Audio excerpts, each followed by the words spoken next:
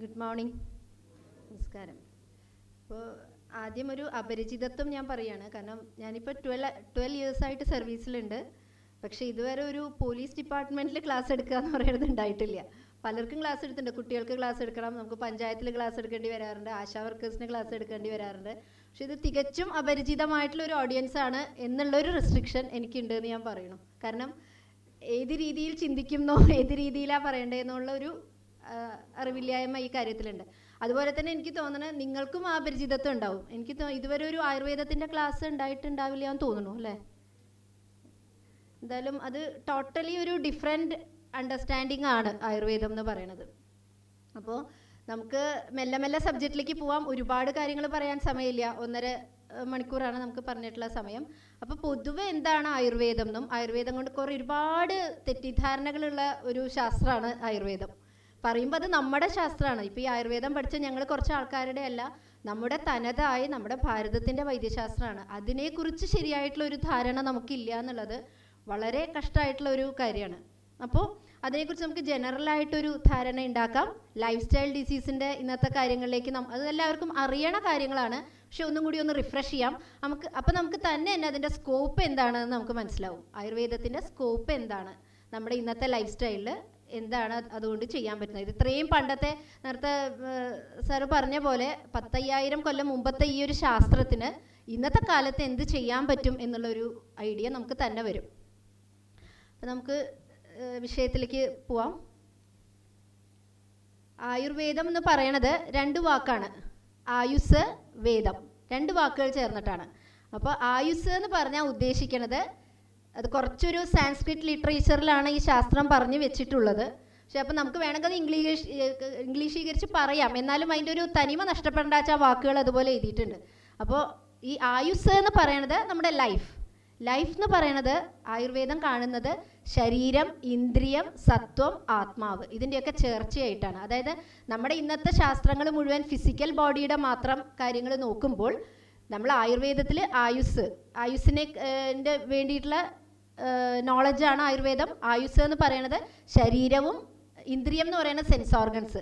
നമ്മുടെ ഈ sense organs ആണ് നമ്മൾ ഈ ഭൂമിയെ നമ്മളെ ഔട്ട്സൈഡ് വേൾഡുമായിട്ടുള്ള നമുക്കുള്ള വിൻഡോസ്. അപ്പം അതിൻ്റെ ആരോഗ്യം, മനസ്സിൻ്റെ ആരോഗ്യം, ആത്മാവിൻ്റെ ആരോഗ്യം, ഇതെല്ലാം കൂടി ചേർന്ന ആയുസ്സിനെ കുറിച്ചുള്ള നോളജാണ് ആയുർവേദം എന്നുകൊണ്ട് ഉദ്ദേശിക്കുന്നത്. അപ്പോൾ നേരത്തെ പറഞ്ഞ പോലെ നോളജ് എന്ന് പറഞ്ഞതുകൊണ്ട് തന്നെ ഈ ശാസ്ത്രത്തിന് നമുക്കൊരു തുടക്കം പറയാൻ പറ്റില്ല. ഇപ്പോൾ മറ്റേ ഹെലികോപ്റ്റർ ഫ്ലൈറ്റ് കണ്ടുപിടിച്ച ആൾ അല്ലെങ്കിൽ ബൾബ് കണ്ടുപിടിച്ചത് എന്ന് പറഞ്ഞ പോലെ ഇതിന് നമുക്ക് കൃത്യമായിട്ടൊരു ഇന്ന് മുതൽ തുടങ്ങിയെന്ന് പറയാൻ പറ്റില്ല. കാരണം അത് നോളജാണ്. ഇവിടുത്തെ ജനങ്ങളുടെ ഇടയിലും ഇവിടുത്തെ പഴയ മഹർഷിമാരുടെ ഇടയിലും ഉണ്ടായിട്ടുള്ള നോളജ് ആദ്യമായി റിട്ടൺ ഡോക്യുമെൻ്റ് നമുക്ക് കാണാൻ പറ്റുന്നത് വേദങ്ങളിലൂടെയാണ്. അത് കഴിഞ്ഞ് പിന്നെ ഇതിൻ്റേതായിട്ടുള്ള ആചാര്യന്മാരുണ്ടായി, സംഹിതകൾ, ബുക്സ് ഉണ്ടായി തുടങ്ങി. ചരക സംഹിത, സുശ്രുത സംഹിത, അഷ്ടാംഗഹൃദയം, ആ രീതിയിൽ അത് ക്രോഡീകരിക്കപ്പെട്ടു തുടങ്ങി. അങ്ങനെയാണ് അതിൻ്റെ ഹിസ്റ്ററി പറയാൻ പറ്റൂ. അല്ലാതെ അതിൻ്റെ ഒറിജിൻ നമുക്ക് പറയാൻ പറ്റില്ല. കാരണം അതൊരു നോളജാണ് എന്നതുകൊണ്ട് തന്നെ. അതാണ് ഇപ്പോൾ ആയുർവേദം എന്ന് കൊണ്ടിട്ട് നമുക്ക് ബ്രോഡായിട്ട് നമ്മൾ ഉദ്ദേശിക്കണത്. അതുപോലെ തന്നെ ഇതിൻ്റെ സിദ്ധാന്തങ്ങളൊക്കെ ടോട്ടലി ഡിഫറെൻ്റ് ആണ്. നമുക്കിപ്പോൾ പറയാം, ഇപ്പോൾ ആയുർവേദമായാലും അലോപ്പതി ആയാലും ഹോമിയോ ആണെങ്കിലും ഹെൽത്ത് എന്ന് പറഞ്ഞാൽ ഒരു കാര്യം തന്നെയാണ്, ഒരു സത്യമാണ് അല്ലേ? മനുഷ്യരുടെ ശരീരം ഒരു വ്യത്യാസം വരാൻ പറ്റില്ലല്ലോ. ഒരു ശാസ്ത്ര സത്യം എപ്പോഴും ഒന്നാണ്. പക്ഷേ നമ്മൾ അതിനെ നോക്കിക്കാണുന്ന ലെവല് വ്യത്യാസമാണ്. നമുക്ക് തന്നെ അറിയാം, നമ്മൾ BAMS ഫസ്റ്റ് ഇയർ പോയി ജോയിൻ ചെയ്യുമ്പോൾ ഇതിനെ ശാസ്ത്രത്തിനെ സ്വാംശീകരിക്കാൻ ഒട്ടും എളുപ്പമല്ല. കാരണം നമ്മൾ ഈ കെമിസ്ട്രി, ബയോളജി പഠിച്ചിട്ടുള്ള ലെവലിൽ ഈ കാര്യങ്ങളെ നോക്കി കാണുമ്പോൾ നമുക്ക് ഒട്ടും തന്നെ കാര്യം മനസ്സിലാവില്ല എന്നുള്ളതാണ് സത്യം. പിന്നെ ഈ വാതപിത്ത കഫങ്ങൾ, പഞ്ചഭൂതങ്ങൾ, ഇതൊക്കെയാണ് അതിൻ്റെ സിദ്ധാന്തങ്ങൾ, ബേസിക്. അത് പറയുമ്പോൾ നമുക്ക് ഒന്നും തന്നെ മനസ്സിലാവില്ല. ഫസ്റ്റ് ഇയർ എല്ലാം പഠിച്ചു കഴിയുമ്പോൾ നമുക്ക് ആകെ ഒരു പുകയാവും. കാരണം ആ രീതിയിൽ ലോകത്തെയോ ശരീരത്തിനെയോ നോക്കിക്കാണാൻ നമ്മൾ ശീലിച്ചിട്ടില്ല. ത്രിദോഷ സിദ്ധാന്തം, ഇതാണ് ഒരു ബേസിക് പ്രിൻസിപ്പിൾ. ഞാൻ അതിൻ്റെ ഒരു ഏകദേശം പറയുകയാണ്. അതിനെക്കുറിച്ച് പറയാനൊന്നും നമുക്ക് സമയമില്ല. ചിലപ്പോൾ ബോറടിയും ആവാം കേട്ടാ. അപ്പോൾ ഇതെന്താ ത്രിദോഷങ്ങൾ എന്ന് പറഞ്ഞാൽ ജനങ്ങളുടെ ഇടയിൽ എന്താ ഇത് വാദമാണോ ഡോക്ടറെ എന്ന് ചോദിക്കും. അതായത് വേദനയുള്ള അസുഖങ്ങളൊക്കെ വാദം, അതാണ് വാദം എന്ന് പറഞ്ഞാൽ എന്നാണ് ധരിച്ചിരിക്കുന്നത്. അതുപോലെ നമ്മുടെ അധോവായുവായിട്ടും ഉദ്ഗാരമായിട്ടും ഒക്കെ പുറത്തു പോകുന്നതാണ് വാദം. അതുപോലെ നമ്മൾ തുപ്പി പോണതാണ് കഫം.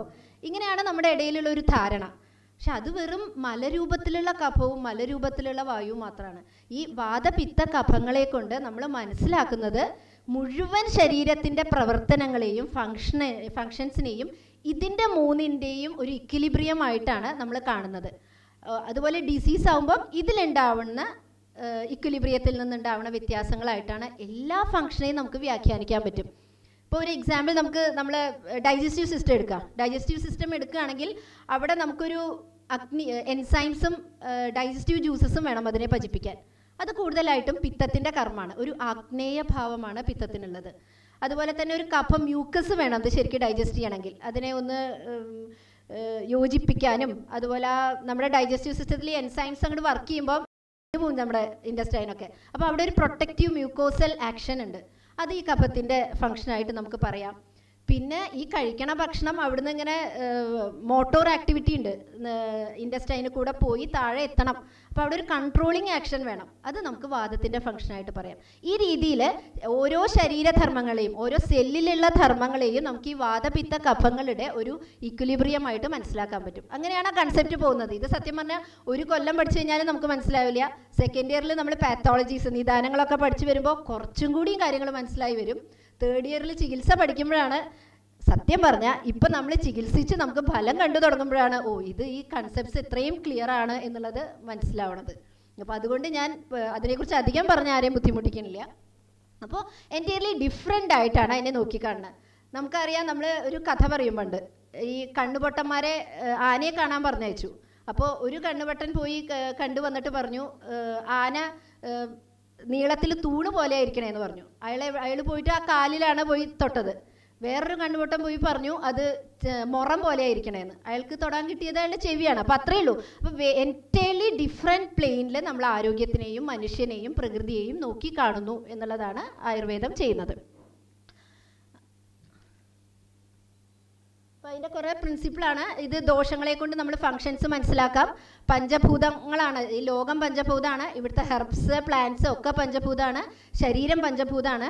അപ്പോൾ പഞ്ചഭൂതത്തിലുണ്ടാവുന്ന വ്യത്യാസങ്ങളെ നമുക്ക് പാഞ്ചഭൗതികമായ ഡ്രഗ്സ് കൊണ്ട് മാറ്റാൻ പറ്റും. ആ രീതിയിലാണ് അതിൻ്റെ ചികിത്സയിലേക്ക് പോകുന്നത്. പിന്നെ സപ്തധാതുക്കളാണ് നമ്മുടെ ശരീരത്തിൻ്റെ സ്ട്രക്ചറൽ യൂണിറ്റ്സ്. അപ്പോൾ അതൊരു ബേസിക് വേർഡ്സുകളൊന്ന് ഫെമിലിയർ ആവാൻ വേണ്ടി പറഞ്ഞു എന്ന് മാത്രം. നീ നേരത്തെ പറഞ്ഞ പോലെ ഒരുപാട് തെറ്റിദ്ധാരണകളുണ്ട് ആയുർവേദത്തിനെ കുറിച്ച്. ഇപ്പോൾ ഈവൻ തൈലാണ് നമ്മുടെ പ്രധാന ചികിത്സ എന്നൊരു ധാരണ നമ്മുടെ ഡിസ്പെൻസറിയിലൊക്കെ നമ്മൾ ഒരുപാട് ബുദ്ധിമുട്ടാറുണ്ട്. നമ്മളുടെ അടുത്ത് വരുന്ന പല പേഷ്യൻസും തൈലം തൊടാൻ പാടാത്തവരായിരിക്കും. കാരണം പല ഡിസീസുകളുടെയും ഫസ്റ്റ് സ്റ്റേജിലൊന്നും തൈലം തൊട്ടാൽ പിന്നെ അത് മാറുകയില്ല. ആ വീക്കവും നീർക്കെട്ടും അവിടെ സ്ഥായിയായിട്ട് അവർക്ക് ഉണ്ടാവും, ഇടയ്ക്കിടയ്ക്ക് വരും അത്. അപ്പോൾ ആൾക്കാർക്ക് ദേഷ്യം വരും, ആ ഡോക്ടർ തൈലം എഴുതാത്ത ഡോക്ടറാണ്. നമുക്കൊരു കൊല്ലം ഭയങ്കര ബുദ്ധിമുട്ടാണ് ഒരു സ്ഥലത്ത് എത്തിക്കഴിഞ്ഞാൽ. അപ്പോൾ ഒരുപാട് മിസ്കൺസെപ്ഷൻസ് ഉണ്ട്. ഇപ്പോൾ ഈവൻ അലോപ്പതി ഡോക്ടേഴ്സ് തന്നെ ചികിത്സിച്ചിട്ട് കുറേ മാറ്റം വരാതെ ആയിക്കഴിഞ്ഞാൽ ഇനി ആ ആയുർവേദ ഡോക്ടറെ അടുത്ത് പോയിട്ട് കുറച്ച് തൈലം വാങ്ങി തേച്ചോളൂ എന്ന് പറയും. അവരിവിടെ വന്നിട്ട് ഡോക്ടറെ തൈലം എഴുതൂ എന്ന് പറയും. നമ്മളൊരു ഡോക്ടറാന്ന് പോലും ഇല്ല, അവരിങ്ങോട്ട് മരുന്ന് പറഞ്ഞു തരും നമുക്ക് എന്താ എഴുതണ്ടേന്ന്. അപ്പോൾ അങ്ങനെ ഒരു ദുരവസ്ഥ ഞങ്ങൾക്കുണ്ട് സത്യം പറഞ്ഞാൽ. അപ്പോൾ ഒന്നാമത്തെ കാര്യം, എല്ലാ അസുഖങ്ങൾക്കും തൈലം പാടില്ല, എല്ലാ അവസ്ഥകളിലും തൈലം പാടില്ല.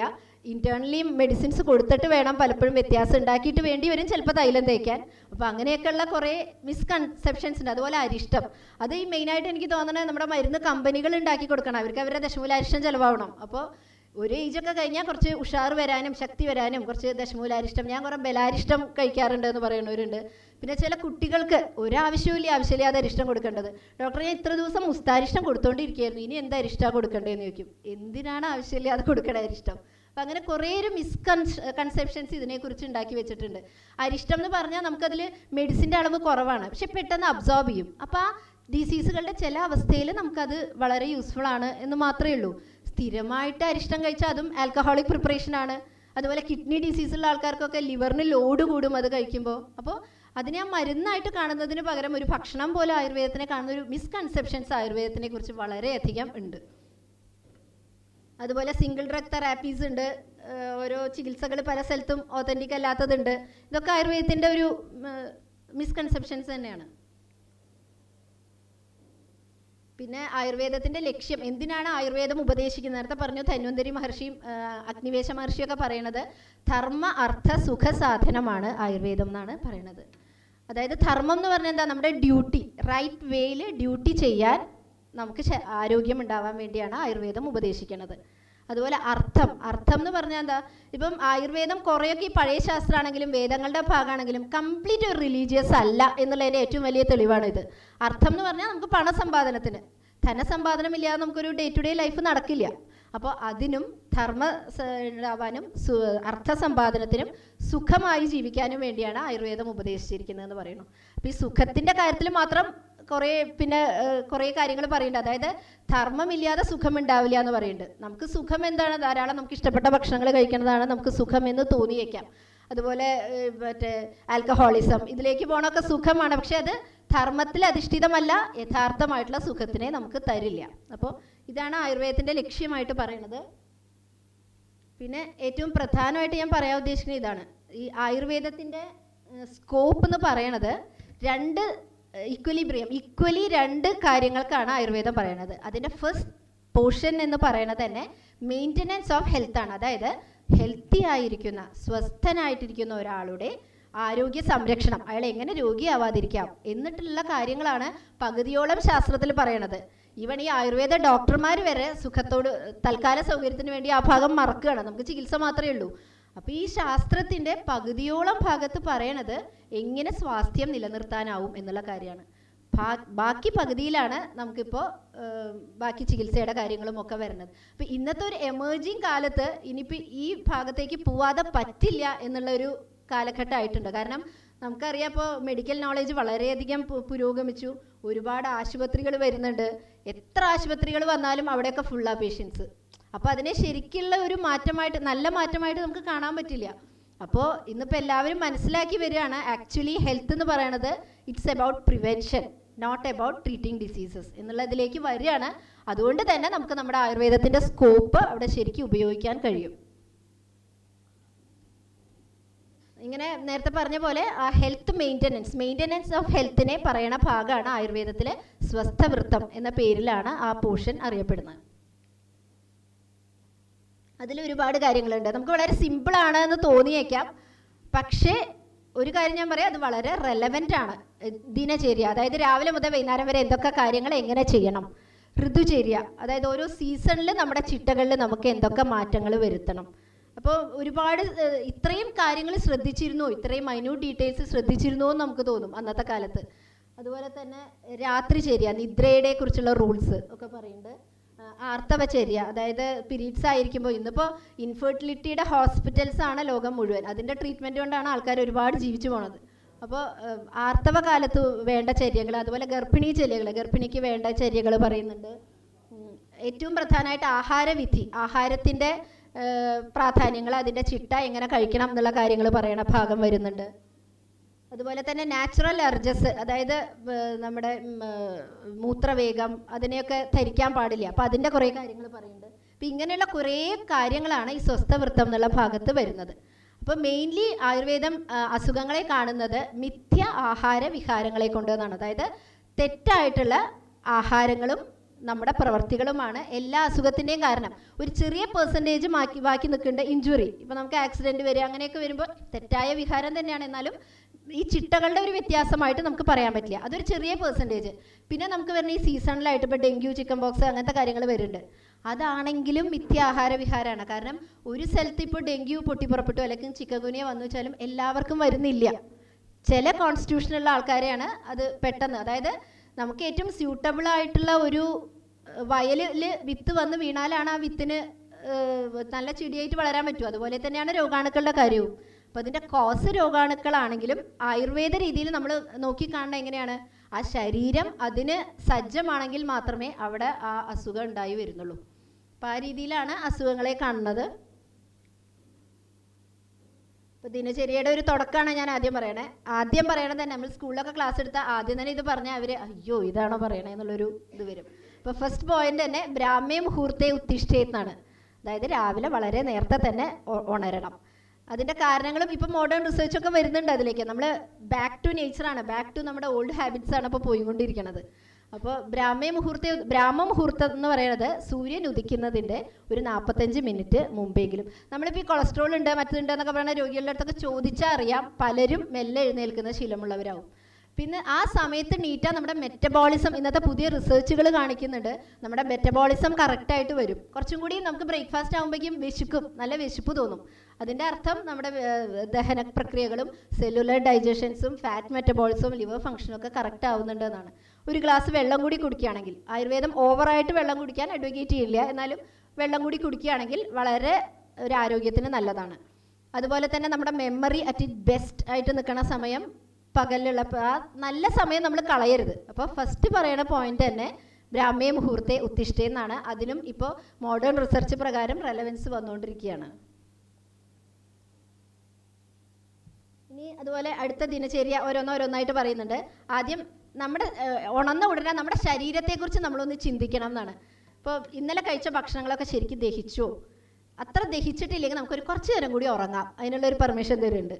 അതായത് ഡൈജഷൻ ഒട്ടും കംപ്ലീറ്റ് ആയിട്ടില്ലെങ്കിൽ കുറച്ചും കൂടി ഒന്ന് ഉറങ്ങിയിട്ട് നമ്മളൊന്നും കൂടി ഉഷാറാവുമോ നോക്കാം. അപ്പോൾ ശരീര ചിന്തയെ ചെയ്യണം. അത് കഴിഞ്ഞ് ടോയ്ലറ്റ് ഹാബിറ്റ്സ്. അപ്പോൾ ഇതൊക്കെ വളരെ സിമ്പിൾ കാര്യങ്ങളാണെങ്കിൽ എടുത്തെടുത്ത് പറയുന്നുണ്ട്. അത് ശ്ലോക രൂപേണ സംസ്കൃത രൂപത്തിൽ തന്നെ ആ കാലത്ത് പറയുന്നുണ്ട്. അപ്പോൾ അത് കഴിഞ്ഞ് ടോയ്ലറ്റ് ഹാബിറ്റ്സ് ഉണ്ടാക്കണം ശരിക്ക്. അത് കഴിഞ്ഞ് ബ്രഷിങ് ഓഫ് ദ ടീത്ത്, അതന്നെ ഒരു വലിയ പോർഷൻ പറയുന്നുണ്ട്. നമ്മളിപ്പോൾ ഇന്ന് ഓറൽ ഹൈജീനൊക്കെ വളരെയധികം ഡെവലപ്ഡ് ആയിട്ട് ഇരിക്കുകയാണ് അല്ലേ. പല പല ചികിത്സാ രീതികളുണ്ട്, ഓഡന്റോയിഡ് സർജറി ഉണ്ട്, മാക്സിലോ ഫേഷ്യൽ, അതൊക്കെ ഓരോ ബ്രാഞ്ചായിട്ട് വരുന്നു. ഡെന്റൽ ഹൈജീനെ കുറിച്ച് ക്ലാസ്സുകൾ ധാരാളമുണ്ട്. പക്ഷെ എന്നിട്ടും ഇപ്പോൾ ക്യാവിറ്റീസിന് ഒരു കുറവുമില്ല എന്നുള്ളതാണ് വാസ്തവം. അപ്പോൾ ആയുർവേദം എന്ന് പറയുന്നത് കുറച്ചും കൂടിയും അതിന് ഡീറ്റെയിൽ ആയിട്ട് പറഞ്ഞിരുന്നു എന്ന് വേണം കരുതാൻ. കാരണം നമ്മൾ പല്ല് തേക്കേണ്ട സമയം എങ്ങനെയാണ് പറയുക? എത്ര നേരം പല്ല് തേക്കണം എന്നാണ് പറയുക? 2 നേരം പല്ല് തേക്കണം എന്നാണ് പറയണത് മോഡേൺ ഡെന്റിസ്റ്റുകൾ. പക്ഷേ ആയുർവേദത്തിൽ പറയണത് 2 സമയം. അതെങ്ങനെയാണെന്ന് വെച്ചാൽ രാവിലെ എഴുന്നേറ്റാലും ഭക്ഷണങ്ങൾ കഴിഞ്ഞാലും പല്ല് തേക്കണം എന്നാണ് പറയണത്. കുറച്ചും കൂടിയും അത് ഹൈജീനിക് ആയിരുന്നു അന്ന് എന്ന് വേണം നമ്മൾ മനസ്സിലാക്കാൻ. അതുപോലെ പല്ല് തേക്കാനുള്ള സാധനങ്ങളുടെ ഒരു ലിസ്റ്റ് പറയുന്നുണ്ട്. ഒരിക്കലും മധുരരസം മുന്നിൽ നിൽക്കുന്ന തരത്തിലുള്ള സാധനങ്ങളെ കൊണ്ട് പല്ല് തേക്കരുത്. നമ്മളിപ്പോൾ 2 നേരം പേസ്റ്റ് വെച്ച് പല്ല് തേച്ചാലും നമുക്കറിയാം ഇന്നത്തെ ജനറേഷന് ക്യാവിറ്റീസ് വരുന്നുണ്ട്. എന്തൊക്കെ ബാക്ടീരിയസിഡൽ ആയിട്ടുള്ള സാധനങ്ങൾ പേസ്റ്റിലുണ്ട് എന്ന് പറഞ്ഞാലും അവിടെ മധുരരസം മുഴച്ച് നിൽക്കുകയാണെങ്കിൽ അവിടെ ബാക്ടീരിയൽ ആക്ഷൻ കുറച്ച് കഴിഞ്ഞാൽ തന്നെ വീണ്ടും വരും. അപ്പോൾ ആയുർവേദത്തിൽ പറയാൻ, ഇപ്പം ഞാൻ അങ്ങനെ പരീക്ഷിച്ച് നോക്കുന്നുണ്ട്. ഈ പൽപ്പൊടികളുണ്ട് അത്ര മധുരമില്ലാത്തത്. അപ്പം രാത്രിയെങ്കിലും അങ്ങനത്തതിലേക്ക് പോയാൽ വളരെ വ്യത്യാസം നമുക്ക് കാണാനുണ്ട്. അതായത് കഷായരസം, എരിരസം, ചവർപ്പ് രസം ഉള്ള രസങ്ങളുള്ള സാധനങ്ങളെ കൊണ്ടാണ്, അന്ന് ബ്രഷില്ലല്ലോ, പല്ല് തേക്കേണ്ടത് എന്നാണ് ആയുർവേദം അനുശാസിക്കുന്നത്. അതിനും വളരെയധികം റെലവൻസ് ഇപ്പോൾ കാണാനുണ്ട്. അതുപോലെ ദന്തമാംസങ്ങളെയൊന്നും ഇതാക്കണ ഹാർഡായിട്ടുള്ള സാധനങ്ങളെ കൊണ്ട് പാടില്ല, സോഫ്റ്റ് ആക്കിയിട്ട് വേണം.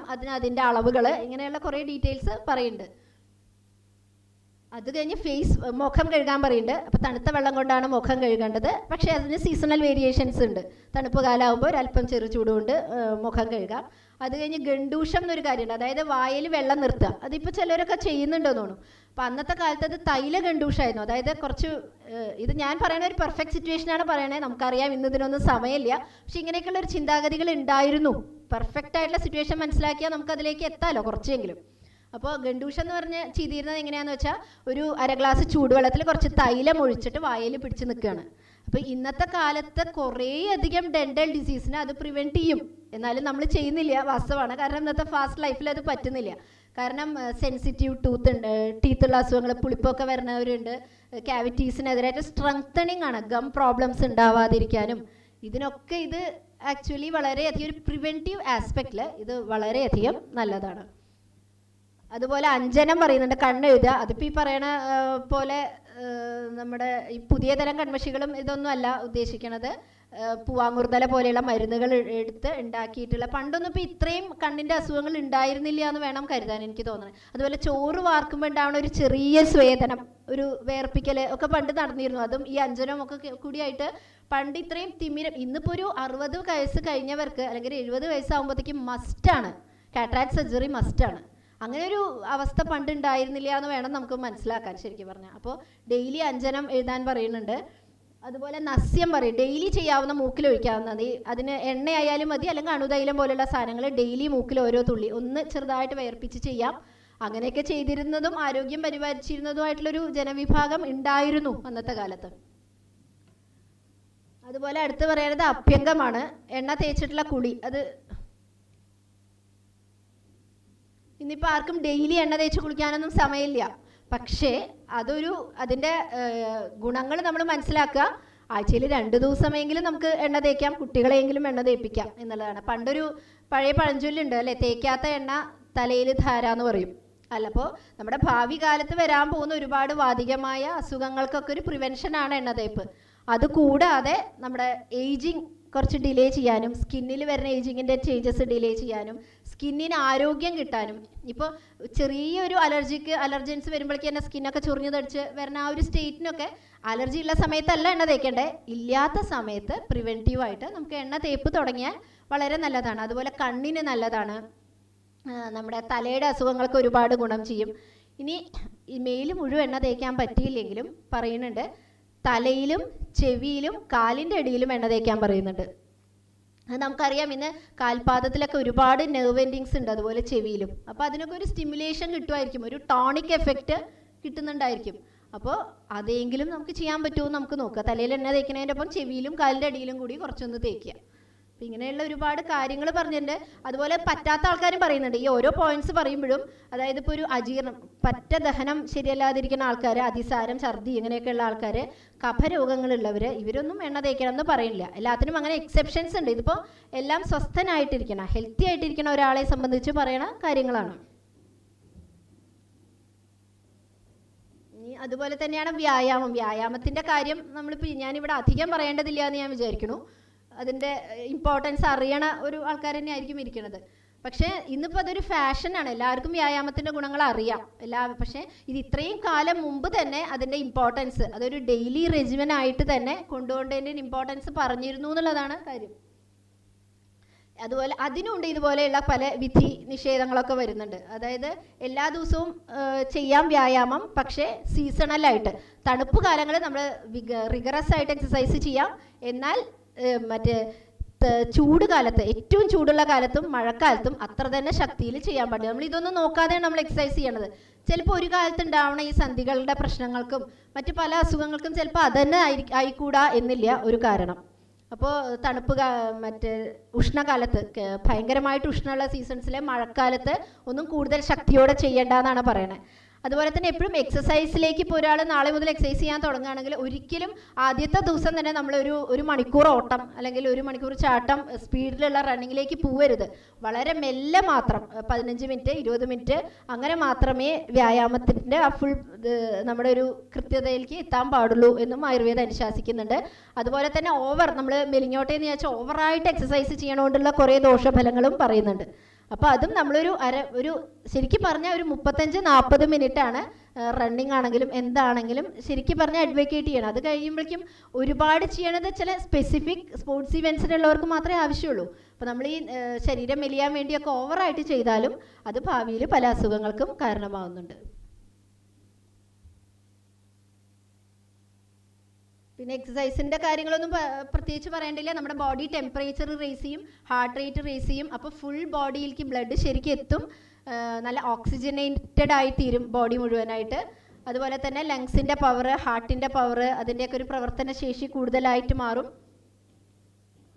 അതുപോലെ തന്നെ നമ്മുടെ മെറ്റബോളിസം, അപ്പോൾ സെൽസിലേക്കൊക്കെ ഓക്സിജൻ എത്തിക്കഴിഞ്ഞാൽ അവിടെയൊക്കെ ശരിക്കും ട്രാൻസ്ഫോർമേഷൻ നടക്കാത്ത കുറേ കാര്യങ്ങൾ പല ലെവലിലുണ്ട്. നമ്മുടെ മെയിൻ ഡൈജസ്റ്റീവ് സിസ്റ്റത്തിലുണ്ടാവാം, നമ്മുടെ സെല്ലുലർ ലെവലിലുണ്ടാവാം. അപ്പോൾ അതൊക്കെ ഒന്ന് ശരിയായിട്ട് പോവും. അതുപോലെ തന്നെ വേറൊരു കാര്യം പറയണത്, ഒരു ബ്രെയിനിൽ നമ്മുടെ ഒരു ഫീൽ ഗുഡ് ഹോർമോൺ ഉണ്ടാവും എന്ന് പറയുന്നുണ്ട്. അതായത് നമുക്ക് ആകെ ഒരു വെൽബീയിങ് ഫീൽ ചെയ്യണ ഒരു ഹോർമോൺ അവിടെ ഉണ്ടാവുന്നുണ്ട്. അതുകൊണ്ട് തന്നെ നമ്മുടെ പല പെയിൻ റെഡ്യൂസ് ചെയ്യും. എന്താണെന്നറിയാതെ മേല് മുഴുവൻ വേദന അങ്ങനെയൊക്കെയുള്ള ആൾക്കാരുണ്ട്. അപ്പോൾ ജസ്റ്റ് ഒരു അരമണിക്കൂർ നടക്കാൻ പറഞ്ഞാൽ തന്നെ ആ പെയിനിന് റിലീഫ് വരും. അത് കുറേ സൈക്കോസൊമാറ്റിക് ആയിട്ടുള്ള പെയിനുകളാണ് അതൊക്കെ. അതുപോലെ നമ്മുടെ സ്ട്രെസ്സ് കുറയ്ക്കാൻ പറ്റും. നേരത്തെ പറഞ്ഞ പോലെ ഒരു ഗുഡ് ഫീലിംഗ് വരുന്ന കാരണം ഡിപ്രഷൻ മുതലായിട്ടുള്ള അസുഖങ്ങൾക്ക്. അതുപോലെ IBS, സെക്കൻഡറി അമിനോറിയ ഉണ്ട്. ശരിക്കും പീരീഡ്സ് ആയി വന്നു, പിന്നെ ഇനി മുതൽ പീരീഡ്സ് ആവാത്ത കുട്ടികൾ, അവരോടൊക്കെ ശരിക്കും പറഞ്ഞാൽ ഒരു 45 മിനിറ്റ്സ് വ്യായാമം മാത്രം പറയുന്നതിലൂടെ IBS അറിയാം, നമുക്ക് പെട്ടെന്ന് വയറിളകി പോവുക, നമ്മൾ വിചാരിക്കാത്തപ്പോൾ ടെൻഷൻ വരുമ്പോൾ വയറിളകി പോവും. ഇങ്ങനെയൊക്കെയുള്ള അസുഖങ്ങളുള്ളവരോടൊക്കെ ശരിക്കും ഒരു കൃത്യമായിട്ടൊരു എക്സസൈസ് റെജിമെൻ വെക്കുമ്പോൾ അവരുടെ ഒരു ജീവിതത്തിന് തന്നെ ഒരു താളം വരികയാണ്. അപ്പോൾ ആ ഡിപ്രഷൻ, ഇതുപോലെ പീരീഡ്സ് ആവുന്നത് പെട്ടെന്ന് നിൽക്കണ കുട്ടികൾ, അതുപോലെ തന്നെ ഈ IBS പോലെയുള്ള പല അസുഖങ്ങൾക്ക് നമുക്ക് തന്നെ എക്സസൈസ് ഒരു ട്രീറ്റ്മെൻ്റ് ആയിട്ട് നമുക്കതിൻ്റെ ഗുണം കാണാറുണ്ട്. പിന്നെ നമ്മുടെ ചെറിയ കാര്യങ്ങൾക്കൊക്കെ കാലോറി വ്യത്യാസങ്ങൾ ഇങ്ങനെയാണ്. അപ്പോൾ ഈവൻ ഉറങ്ങുകയാണെങ്കിൽ നമ്മുടെ ബോഡി കുറച്ച് പ്രവർത്തിക്കുന്നുണ്ട്. അപ്പോൾ ഒരു 300 കാലറിയിലധികം വരുന്ന കാര്യങ്ങൾ നമ്മളൊരു 2-3 മണിക്കൂറെങ്കിലും ഡെയിലി ചെയ്തിരിക്കണം.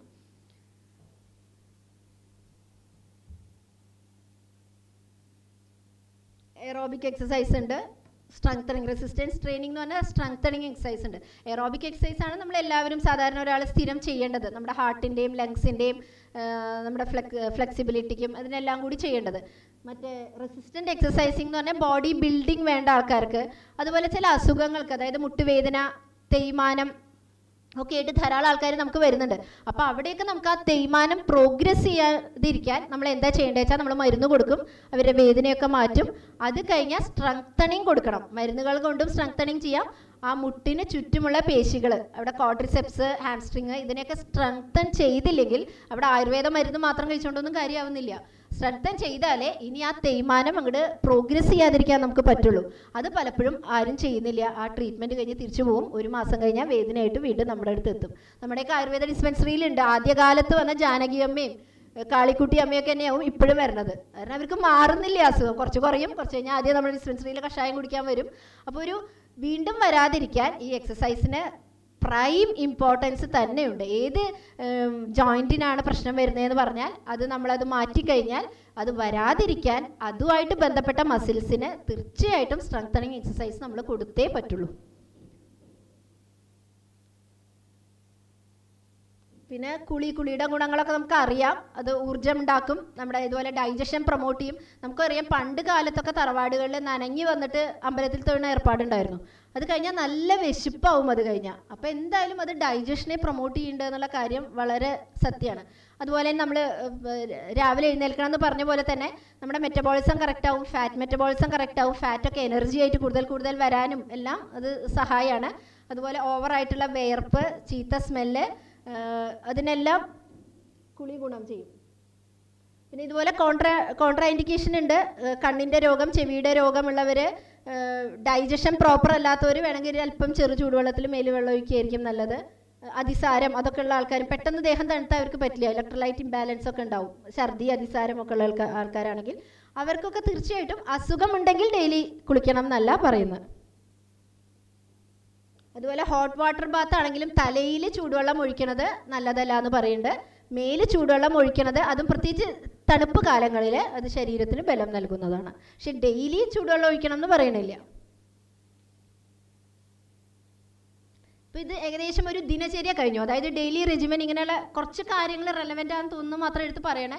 നമ്മൾ ഈ ആയുർവേദത്തിൻ്റെ ഒരു പ്രശ്നം എന്താണെന്ന് വെച്ചാൽ ഈ പറയുന്നത് മുഴുവൻ കുറേയൊക്കെ അന്നത്തെ ഒരു സാമൂഹ്യ വ്യവസ്ഥയ്ക്ക് പറ്റിയ രീതിയിലും, അപ്പോൾ അതുപോലെ തന്നെ കുറച്ച് അന്നത്തെ കാലത്തിന് പറ്റുന്ന രീതിയിൽ പറയുമ്പോൾ നമുക്ക് പലപ്പോഴും അത് അന്ധവിശ്വാസമാണെന്നൊക്കെ തോന്നാം. പക്ഷേ അതിനകത്തിരിക്കുന്ന സയൻറ്റിഫിക് ട്രൂത്തുകൾ ഒരുപാടുണ്ട്. ഞാൻ ഇന്ന് എടുത്ത് പറയണമെന്ന് മാത്രം. ചിലപ്പോൾ പുസ്തകം വായിക്കുമ്പോൾ നമുക്ക് കിട്ടുന്ന പിക്ചർ അതാവണം എന്നില്ല. ഇനി അടുത്തത് ഋതുചര്യ എന്ന് പറഞ്ഞാൽ, ഋതു എന്ന് പറഞ്ഞാൽ സീസൺസ് ആണ്. അപ്പോൾ ഓരോ സീസൺസിനും അനുസരിച്ച് നമ്മുടെ ചിട്ടകളിൽ മാറ്റം വരുത്താൻ ആയുർവേദം പറയുന്നുണ്ട്. അതായത് ഇപ്പോൾ നമ്മുടെ പ്രകൃതിയിലെ പ്രിൻസിപ്പിൾസ് തന്നെയാണ് നമ്മുടെ ഈ ത്രിദോഷ സിദ്ധാന്തവും പഞ്ചഭൂത സിദ്ധാന്തവും ഒക്കെ പറയുന്നത്. അപ്പോൾ പ്രകൃതിയിൽ വരുന്ന മാറ്റങ്ങൾ എന്തായാലും നമ്മുടെ ശരീരത്തിലും മാറ്റങ്ങൾ ഉണ്ടാക്കും. അതുപോലെ തന്നെ നമുക്ക് ചുറ്റുമുള്ള പ്ലാന്റ്സിലും എല്ലാം നമ്മൾ കഴിക്കുന്ന ഫുഡിലും ഒക്കെ മാറ്റങ്ങൾ ഉണ്ടാവും. അപ്പോൾ അതിനനുസരിച്ച് ചില പ്രത്യേകതരം ഡിസീസുകൾ ഉണ്ടാവാനുള്ള സാധ്യത അവിടെ നിൽക്കും. അപ്പോൾ നമ്മൾ നമ്മുടെ ചിട്ടകളിൽ കുറച്ച് വ്യത്യാസങ്ങൾ വരുത്തിയാൽ ആ വിധം ഡിസീസുകൾ വരാതിരിക്കാൻ നമുക്ക് സാധിക്കും. അപ്പോൾ ഒരു എക്സാമ്പിൾ പറയാച്ചപ്പോൾ മഴക്കാലം വന്നു. അപ്പോൾ കഠിനമായ ഉഷ്ണമാണ് അതിൻ്റെ തൊട്ട് മുമ്പുള്ളത്. ഈ ചൂടുകളിൽ പെട്ടെന്ന് വെള്ളം, ഹ്യൂമിഡിറ്റി വരുമ്പോൾ ഒരുതരം അസിഡിക് നേച്ചർ വരും, നമ്മുടെ ശരീരത്തിനും വരും, നമ്മുടെ ചുറ്റുമുള്ള എൻവയോൺമെൻറ്റിലും വരും. അപ്പോൾ മാത്രമല്ല ഈ ഹ്യൂമിഡിറ്റി കൂടുതലുള്ളതുകൊണ്ട് രോഗാണുക്കളും കൂടുതലുണ്ടാവും. പിന്നെ ഞാൻ നേരത്തെ പറഞ്ഞു ഈ വർഷകാലത്തും ചൂടുകാലത്തുമാണ് ശരീരത്തിൻ്റെ ബലം ഏറ്റവും കുറയണ കാലം. അപ്പോൾ നമ്മുടെ ശരീരം ഏത് ഇൻഫെക്ഷൻ ആയാലും എന്തിനും റെഡി ആയിട്ട് നിൽക്കണ കാലമാണ് ആ കാലം. അപ്പോൾ ഒരുപാട് സീസണൽ ഡിസീസുകൾ അപ്പോഴാണല്ലോ നമ്മുടെ ഡെങ്കി, ചിക്കൻ ഗുനിയ അങ്ങനത്തെ കാര്യങ്ങളൊക്കെ വരുന്നതും ഒക്കെ ഈ കാലഘട്ടത്താണ്. അപ്പോൾ അതിന് നമ്മൾ എന്താ ചെയ്യേണ്ടതെന്ന് വെച്ചാൽ ആയുർവേദം ഓരോ വർഷക്കാലത്ത് ചെയ്യേണ്ട കാര്യങ്ങൾ, ചൂടുകാലത്ത് ചെയ്യേണ്ട കാര്യങ്ങൾ, അതുപോലെ ഋതുശോധനം പറയുന്നുണ്ട്. അതായത് ഒരു ഋതു കഴിഞ്ഞാൽ 2-3 ഋതുക്കൾ കഴിഞ്ഞാൽ ചെറിയ ശോധനം, അതായത് ചെറിയ വിരേചനം, വയറിളക്കൽ, ചെറിയ വമനം, അപ്പോൾ അതുവരെ ഉണ്ടായിട്ടുള്ള ചെറിയ ദോഷങ്ങൾ ശരീരത്തിലുണ്ടെങ്കിൽ അത് അതോടെ പോവും. അടുത്ത ഋതുവിനെ നമുക്ക് വളരെ പോസിറ്റീവായിട്ട് എടുക്കാൻ പറ്റും. ആ ഋതുവിൽ ഉണ്ടാകുന്ന അസുഖങ്ങൾ ഉണ്ടാവില്ല. അങ്ങനെ ഋതുശോധനം പറയുന്നുണ്ട്. ഓരോ ഋതുവിനും വേണ്ട കാര്യങ്ങൾ. ഇനിയിപ്പോൾ നമുക്ക് വരാൻ പോണത് ഇപ്പോൾ ചൂടുകാലമാണ്. അപ്പോൾ ഏകദേശം നമുക്ക് ചൂടുകാലത്ത് പറയുന്ന കാര്യങ്ങൾ നോക്കാം. ശോധനം പറയുന്നുണ്ട്. വ്യാധിക്ഷമത്വം കൂട്ടും ഈ ഋതുചര്യയുണ്ട്. അപ്പോൾ ഗ്രീഷ്മകാലത്ത് ഞാൻ പറഞ്ഞു, ഈ ഗ്രീഷ്മം എന്ന് വെച്ചാൽ ചൂടുകാലം, സമ്മറാണ് പറയണത്. അപ്പോൾ ഈ ചൂടുകാലത്തും മഴക്കാലത്തുമാണ് നമുക്ക് ബലം ഏറ്റവും കുറഞ്ഞിരിക്കുന്ന സമയം. അപ്പോൾ ഡൈജഷനും കുറവാകും. നമ്മൾ ഒരുപാട് വെള്ളം കുടിക്കും. അപ്പോൾ വളരെ ഡൈജസ്റ്റ് ചെയ്യാൻ ബുദ്ധിമുട്ടുള്ള സാധനങ്ങളും ഈ എണ്ണയിൽ വറുത്ത സാധനങ്ങളും ആ സമയത്ത് ഒഴിവാക്കുക. മധുരരസമുള്ള ഭക്ഷണങ്ങൾ കൂടുതൽ കഴിക്കാൻ പറയണത് ഈ കാലത്താണ്. അപ്പോൾ അതുപോലെ നെയ്യ്, ഒരു രൂക്ഷ ഉഷ്ണമാണ് നമ്മുടെ ശരീരത്തിന് ഉണ്ടാവുക. അപ്പോൾ നമുക്ക് കുറച്ച് നെയ്യ് എണ്ണയൊക്കെ ആ സമയത്ത് കുറച്ചാവാം, പക്ഷേ ഡൈല്യൂട്ടായിട്ട്. അപ്പോൾ നമുക്ക് ഏറ്റവും അങ്ങനെ അതുപോലെ ദ്രവരൂപത്തിലുള്ള ലിക്വിഡ് ഫോമിലുള്ളതൊക്കെയാണ് അധികം നല്ലത്. അപ്പോൾ നമുക്ക് അവിടെ ഏറ്റവും നമുക്ക് നല്ലതായിട്ട് തോന്നുന്നത് നമ്മുടെ കഞ്ഞി തന്നെയാണ് അല്ലേ. അത് ലൈറ്റാണ്. അതിലൊരു അല്പം നെയ്യ് വേണമെങ്കിൽ താളിക്കാം, ചെറിയ ഉള്ളി വഴറ്റിയിട്ടോ നെയ്യ് താളിക്കുകയാണെങ്കിൽ അവിടെ അതിനൊരു സ്നിഗ്ധത വന്നു കഴിഞ്ഞു. ദ്രവരൂപത്തിലുള്ളതാണ്. അപ്പോൾ ഏതെങ്കിലും ഒരു നേരമെങ്കിലും അങ്ങനത്തെ ഭക്ഷണങ്ങൾ കഴിക്കുക. വറുത്ത് പൊരിച്ചതും ഹെവി ടു ഡൈജസ്റ്റ് ആയിട്ടുള്ള സാധനങ്ങൾ ഒഴിവാക്കുക. പിന്നെ കുറച്ച് ശീതമായിട്ടുള്ള വെള്ളങ്ങൾ കഴിക്കാം. അതുപോലെ രാത്രി പാല് കുടിക്കരുത് എന്നാണ് ശരിക്കും പറയുന്നത്. പക്ഷേ ഈ കാലഘട്ടങ്ങളിൽ രാത്രി പാല് കുടിക്കാം. അല്പം വെള്ളം ഒഴിച്ച് കാച്ചിയിട്ടാണ് പാല് കുടിക്കേണ്ടത്. അങ്ങനെ കുടിക്കാൻ പാടില്ല. അതുപോലെ തൈരിൻ്റെ ഉപയോഗം അത് ഡെയിലി പാടില്ല. പക്ഷേ ഈ ഗ്രീഷ്മകാലത്ത് പറയുന്നുണ്ട് നമ്മുടെ ലസ്സി പോലത്തെ പ്രിപ്പറേഷൻസ് ഒക്കെ നല്ലതാണ്. അതായത് തൈരിൽ കുറച്ച് കുരുമുളക് അതുപോലെ ജീരകം ഒക്കെ ഇട്ട് പഞ്ചസാരയും ഇട്ട് കഴിക്കണ പോലത്തെ പ്രിപ്പറേഷൻസ് ഒക്കെ ഈ കാലത്ത് കഴിക്കാവുന്നതാണ്. അതുപോലെ ഉറക്കം ഒരിക്കലും പകലുറങ്ങാൻ പാടില്ല പറയുന്നുണ്ട്. ഈ ഗ്രീഷ്മകാലത്ത് കുറച്ച് ഉറക്കം ആവാം. അപ്പോൾ ഈ സമയത്ത് ക്ലാസ്സുകളൊക്കെ വെച്ചാൽ കുഴപ്പമില്ല. ആയുർവേദത്തിൻ്റെയൊക്കെ വെക്കുകയാണെങ്കിൽ നമുക്കൊരു ചെറിയ ഉറക്കവും കിട്ടും. പിന്നെ ധാരാഗൃഹം എന്നൊരു കൺസെപ്റ്റ് ഉണ്ട്. അതായത് ഫൗണ്ടൻസ് ഒക്കെ ഉള്ള ഗൃഹത്തിൽ താമസിക്കാൻ പറയുന്നത്. നമ്മുടെ ഇപ്പോൾ എ സിയുടെ ഒരു വേർഷൻ അന്നും ഉണ്ടെന്ന് നമുക്ക് ധരിക്കാം. പക്ഷേ നമ്മളിപ്പോൾ എ സി ഇപ്പോൾ എത്രയാണ് 19-ലും 18-ലും 16-ലും ഒക്കെ ഇട്ടിട്ടാണ് ഇരിക്കുന്നത്. ആ ടെമ്പറേച്ചർ ഒരിക്കലും നമുക്ക് ഹെൽത്തി അല്ല. അത് കഴിഞ്ഞ് നമ്മൾ നേരെ പുറത്തേക്കാണ് ഇറങ്ങേണ്ടത്. അവിടെ തന്നെ ഫുൾ ടൈം ഇരിക്കാൻ നമുക്ക് പറ്റില്ലല്ലോ. പക്ഷേ ഇത് പറയണ ധാരാഗൃഹം, ഒരുപാട് ഫൗണ്ടൻസ് ഉള്ള താമരകളും ഇതൊക്കെ ഉള്ള സ്ഥലങ്ങളിൽ താമസം മാറ്റാൻ പറയുന്നുണ്ട്. അത് ചിലപ്പോൾ രാജാക്കന്മാർക്കൊക്കെ പറ്റുണ്ടാവുള്ളൂ. എന്നാലും അങ്ങനെ ഒരു കൺസെപ്റ്റ് ഉണ്ട്. അതുപോലെ തന്നെ രാമച്ചം കൊണ്ടുള്ള കർട്ടൻസ്, അതുകൂടെ ചെറിയ കാറ്റ് വരണ രീതിയിലുള്ള ഡയറക്ഷനിൽ രാമച്ചം കൊണ്ടുള്ള കർട്ടൻസ് ഇടുക. അങ്ങനെയുള്ള വളരെ ഭംഗിയായിട്ട് സാഹിത്യം വളരെ പുലിപ്പിച്ചിട്ട് ഈ ഋതുവിനെ കുറിച്ചിട്ടുള്ള ഒരുപാട് വിവരണങ്ങളൊക്കെ പറയുന്നുണ്ട്. അതുപോലെ ഈ അരിഷ്ടം അതുപോലെ മദ്യം അങ്ങനത്തെ സാധനങ്ങളൊക്കെ ചൂടുകാലത്ത് കംപ്ലീറ്റ് അവോയ്ഡ് ചെയ്യാനാണ് പറയണത്. ഇപ്പോൾ വീണ്ടും ഇനി അത് പറയേണ്ട ചില ഓരോ ഋതുക്കളിലും ഓരോ ടേസ്റ്റിന് കൂടുതൽ ഇമ്പോർട്ടൻസ്. ഇപ്പോൾ ഗ്രീഷ്മത്തിലാച്ചാൽ മധുരരസ പ്രധാനമായിട്ടുള്ളതാണ് പറയണത്. ശീതകാലത്താച്ചാൽ കുറച്ച് എരി അമ്ളം ഒക്കെ ഉള്ള ഭക്ഷണ സാധനങ്ങളാണ് പറയുന്നത്. അങ്ങനെ ഓരോ ഋതുക്കൾക്കനുസരിച്ച് ഇപ്പോൾ നമുക്കത് മുഴുവൻ പറയാൻ സമയമില്ല. ആ ഒരു വേരിയേഷൻ ഫുഡിലും അതുപോലെ നമ്മുടെ ചിട്ടകളിലും പറയുന്നുണ്ട്. ഇനി നിദ്രയെക്കുറിച്ച് ഭയങ്കര ഇമ്പോർട്ടൻസ് ആണ് നിദ്രയ്ക്ക് കൊടുക്കുന്നത്. അതിനെ ത്രിസ്തൂണങ്ങൾ എന്ന് പറയും. അതായത് ആഹാരവും നിദ്രയും ബ്രഹ്മചര്യം. ബ്രഹ്മചര്യം എന്ന് പറഞ്ഞാൽ ഇവിടെ പറയുന്നത് ബ്രഹ്മചാരി ആവാനല്ല, ഒരു ഡിസിപ്ലിൻഡ് സെക്ഷുവൽ ലൈഫും. ഇത് മൂന്നും ഒരു ട്രിപ്പോഡിൻ്റെ 3 കാലുകൾ പോലെയാണ്. നമ്മുടെ ശരീരത്തിൻ്റെ നമ്മുടെ ആയുസ്സിനെ ഹെൽത്തി ആയിട്ട് നിലനിർത്താനുള്ള 3 ഇമ്പോർട്ടൻറ്റ് പില്ലേഴ്സ് ആയിട്ടാണ് പറയുന്നത്. ശരിയായിട്ടുള്ള ഉറക്കമില്ല വെച്ചാൽ ഒരു പില്ലറ് അതിൻ്റെ ബലം കുറഞ്ഞു എന്ന് തന്നെയാണ് അർത്ഥം. അപ്പോൾ ശരീരത്തിൻ്റെ ബലവും ഒക്കെ നമ്മൾ അറിയുന്നില്ല. അത് ഒരു ദിവസം കൊണ്ടല്ല നമ്മൾ അറിയണേ. അത് മെല്ലെ മെല്ലെ നമ്മുടെ ശരീരത്തെ ക്ഷയിപ്പിക്കും ശരിയായിട്ടുള്ള സ്ലീപ്പിംഗ് ഹാബിറ്റ്സ് അല്ലെങ്കിൽ. അതുപോലെ ഇമ്മീഡിയറ്റ്ലി ഫുഡ് കഴിഞ്ഞ ഉടനെ ഉറങ്ങാൻ പാടില്ല. ആ ഗ്യാപ്പ് ചെറുതായിട്ട് നടക്കാമെന്ന് പറയുന്നുണ്ട്. പക്ഷെ ചിലവരുണ്ട് രാത്രി ഡിന്നർ കഴിഞ്ഞിട്ട് ഹെവി ആയിട്ട് 1 മണിക്കൂർ നടക്കാൻ പോണവരുണ്ട്. അത് രോഗങ്ങൾക്ക് കാരണമാവുകയാണ് ചെയ്യണേ. ചെറിയ രീതിയിൽ നടക്കാം, ഒരു 100 അടി എന്നൊക്കെയാണ് പറയണത്. അപ്പോൾ ഒരു കുറച്ച് നടക്കാം. ഭക്ഷണം കഴിഞ്ഞ് ഒരു 2 മണിക്കൂറെങ്കിലും കഴിഞ്ഞിട്ടേ ഉറങ്ങാൻ പാടുള്ളൂ. അതുപോലെ പകലുറക്കം ഒട്ടും നല്ലതല്ല. നമ്മുടെ ഫാറ്റ് കൂടുതൽ ഉണ്ടാവാൻ ഒബിസിറ്റിക്ക് ഒക്കെ കാരണമാവുന്നുണ്ട് ഈ പകലുള്ള ഉറക്കം. എന്നാൽ എല്ലാവരും ഉറങ്ങാൻ പാടില്ല. ഒരുപാട് ഉറങ്ങാൻ പാടാത്തവരും പറയുന്നുണ്ട്. പണ്ട് വിഷാർത്തനും കണ്ഠരോഗി, അതായത് നമുക്ക് തൊണ്ടവേദനയൊക്കെയുള്ള സമയത്ത് നമ്മൾ കുറേ അങ്ങോട്ട് കിടന്ന് ഉറങ്ങിക്കഴിഞ്ഞാൽ കഴിഞ്ഞ് നീക്കുമ്പോഴേക്കും അത് സൈനസ് ആയിട്ടുണ്ടാവും. കഫം കുറച്ച് കട്ടി പിടിച്ചിട്ട് അതുപോലെ ചുമയായിട്ടും ആ അസുഖം കൂടുതലാവണതായിട്ട് നമുക്ക് കാണാം. പിന്നെ അതുപോലെ പണ്ട് ഈ വിഷചികിത്സ ഉണ്ടായിരുന്നു.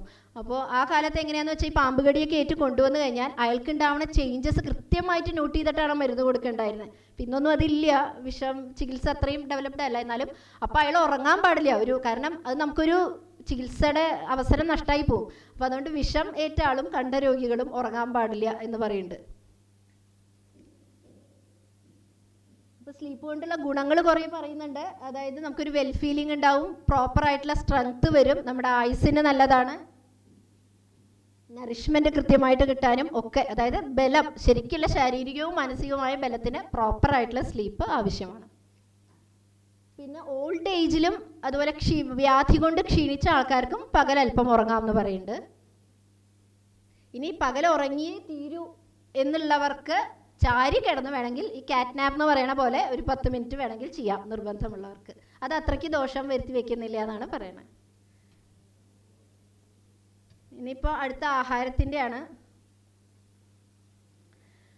ആഹാരത്തെക്കുറിച്ചാണെങ്കിൽ ഇപ്പോൾ നേരത്തെ പറഞ്ഞ 3 പില്ലേഴ്സിൽ ഒന്നാണ്. ഒന്ന് നിദ്ര, ഒന്ന് ആഹാരം, ഒന്ന് ബ്രഹ്മചര്യം എന്നാണ് പറഞ്ഞത്. അപ്പോൾ ആഹാരത്തിൻ്റെ ഇമ്പോർട്ടൻസ് പറഞ്ഞാൽ അതന്നെ വേണമെങ്കിൽ ഒരു 2 ക്ലാസ് എടുക്കാനുള്ള സ്കോപ്പ് ഉണ്ട്. ശരിക്കും പറഞ്ഞാൽ ആഹാരത്തിൻ്റെ പ്രാധാന്യം എന്താ വെച്ചാൽ ആഹാര സംഭവം വസ്തു രോഗാശ്ച ആഹാര സംഭവം എന്നാണ് പറയുന്നത്. അതായത് നമ്മുടെ ശരീരം എന്നുള്ളത് ഈ ആഹാരത്തിൻ്റെ പ്രോഡക്റ്റാണ്. നമ്മൾ ഗർഭാവസ്ഥയിൽ ശരിക്കും അത് അമ്മയുടെ ഭക്ഷണത്തിൽ നിന്ന് കിട്ടുന്നു. പിന്നെ നമ്മുടെ ഭക്ഷണത്തിൽ നിന്നാണ് നമ്മൾ ഈ ബോഡി ഡെവലപ്പ് ചെയ്ത് വരുന്നത്. അപ്പോൾ നമ്മുടെ ബോഡി എന്ന് പറയുന്നത് തന്നെ ഔട്ട്പുട്ട് ഓഫ് ഫുഡാണ്. അപ്പോൾ ആ ഫുഡ് വളരെ കൃത്യമാവേണ്ടതും നന്നാവേണ്ടതും നമ്മുടെ ആരോഗ്യത്തിന് ആവശ്യമാണെന്നുള്ള കാര്യത്തിൽ സംശയം തന്നെ ഇല്ല.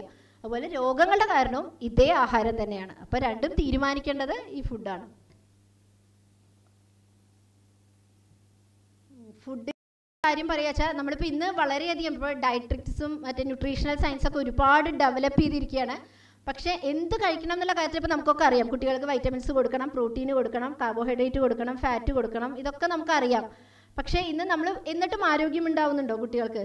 പലപ്പോഴും ഓവർ ന്യൂട്രീഷൻ്റെ പ്രശ്നങ്ങളാണ് ഇന്ന് നമുക്ക് കേരളത്തിലൊക്കെ അധികം കാണാൻ കഴിയുന്നത്. ഭക്ഷണം കൊടുക്കാത്തതിൻ്റെ അല്ല കാണാൻ കഴിയുന്നത്. എന്നിട്ടും ആരോഗ്യമില്ല. അപ്പോൾ നമ്മളവിടെ മിസ് ചെയ്ത് പോണ കുറച്ച് പോയിന്റ്സ് എന്താണെന്ന് വെച്ചാൽ എപ്പോൾ ഭക്ഷണം കൊടുക്കണം, എങ്ങനെയാണ് കൊടുക്കേണ്ടത്, എത്ര അളവ് കൊടുക്കണം, ഇങ്ങനെയുള്ള കാര്യങ്ങൾക്ക് നമുക്ക് യാതൊരു ശ്രദ്ധയുമില്ല. അതായത് വികലമായ ചില ഭക്ഷണശീലങ്ങളാണ് ഇന്ന് നമുക്ക് അസുഖങ്ങൾ ഉണ്ടാക്കി തരുന്നത്. അപ്പോൾ അതിനെക്കുറിച്ച് ആയുർവേദത്തിൽ ഓരോന്നിനെക്കുറിച്ചും പറയുന്നുണ്ട്.